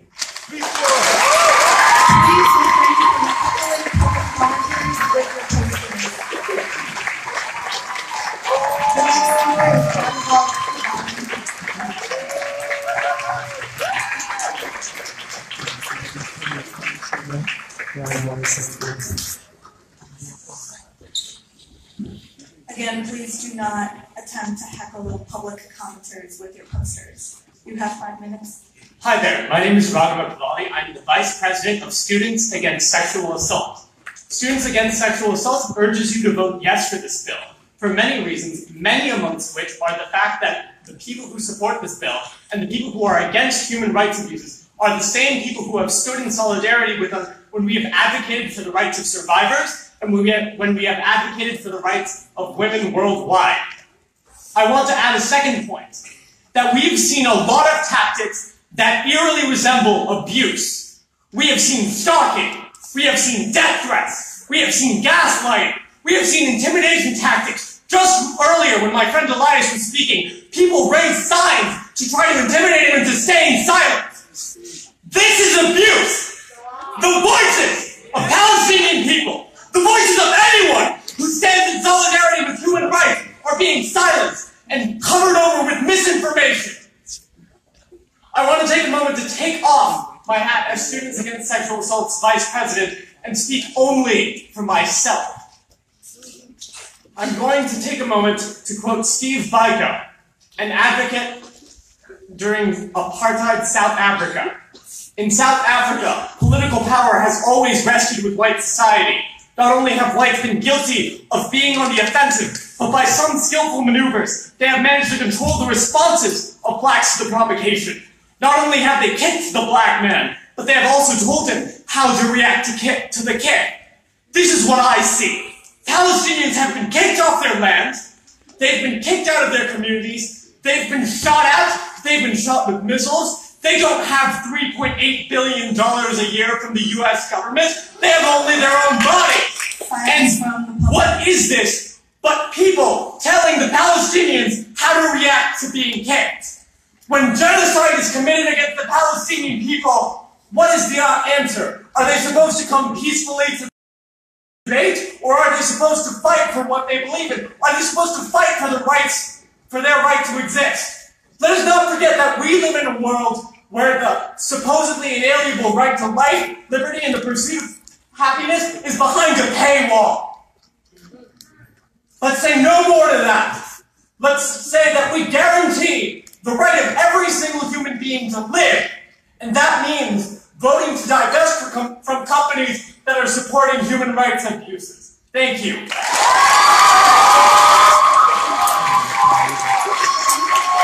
I feel abused when you yell at me.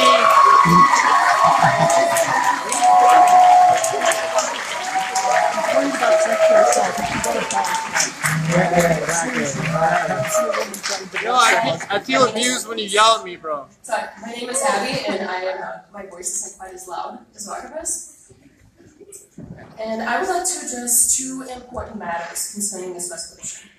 First, if you are not voting for this resolution because you think that it does not include enough companies, I want to remind you that divestment from companies that enable human rights violations has been brought up multiple times in the past and has not gone through this university. And as a side note, many of the other companies, the startups that have been mentioned tonight, are not part of this resolution because the university has no association with them. So speaking of them does not relate to what this resolution is actually about and are irrelevant to what we are discussing. These things require steps to be taken. This is the first step. It is necessary to take smaller steps. So smaller steps when you take into account the lack of success in the past. By passing this resolution, it sets the precedent for more success in the future, for more companies to be considered. By not passing this resolution in order to add other companies means that divestment has not succeeded again. And if you vote for it, if only more companies were listed on the resolution, that shows you do want to pass it. So pass it. Furthermore, I would like us all to think about the larger issue at hand with this resolution. Human rights and the violations thereof. For those who are on the fence or against this resolution, I want to ask you a question.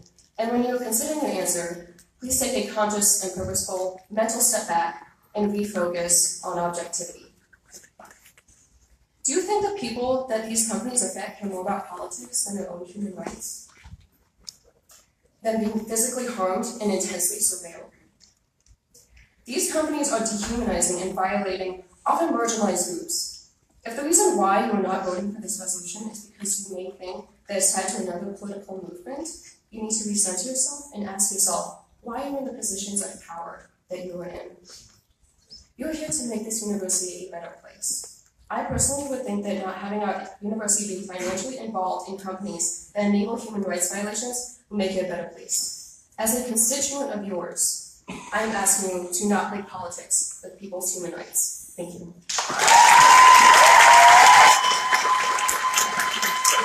The next speaker is the There's been a motion for a 2-minute recess, and in the opinion of the chair, it is granted.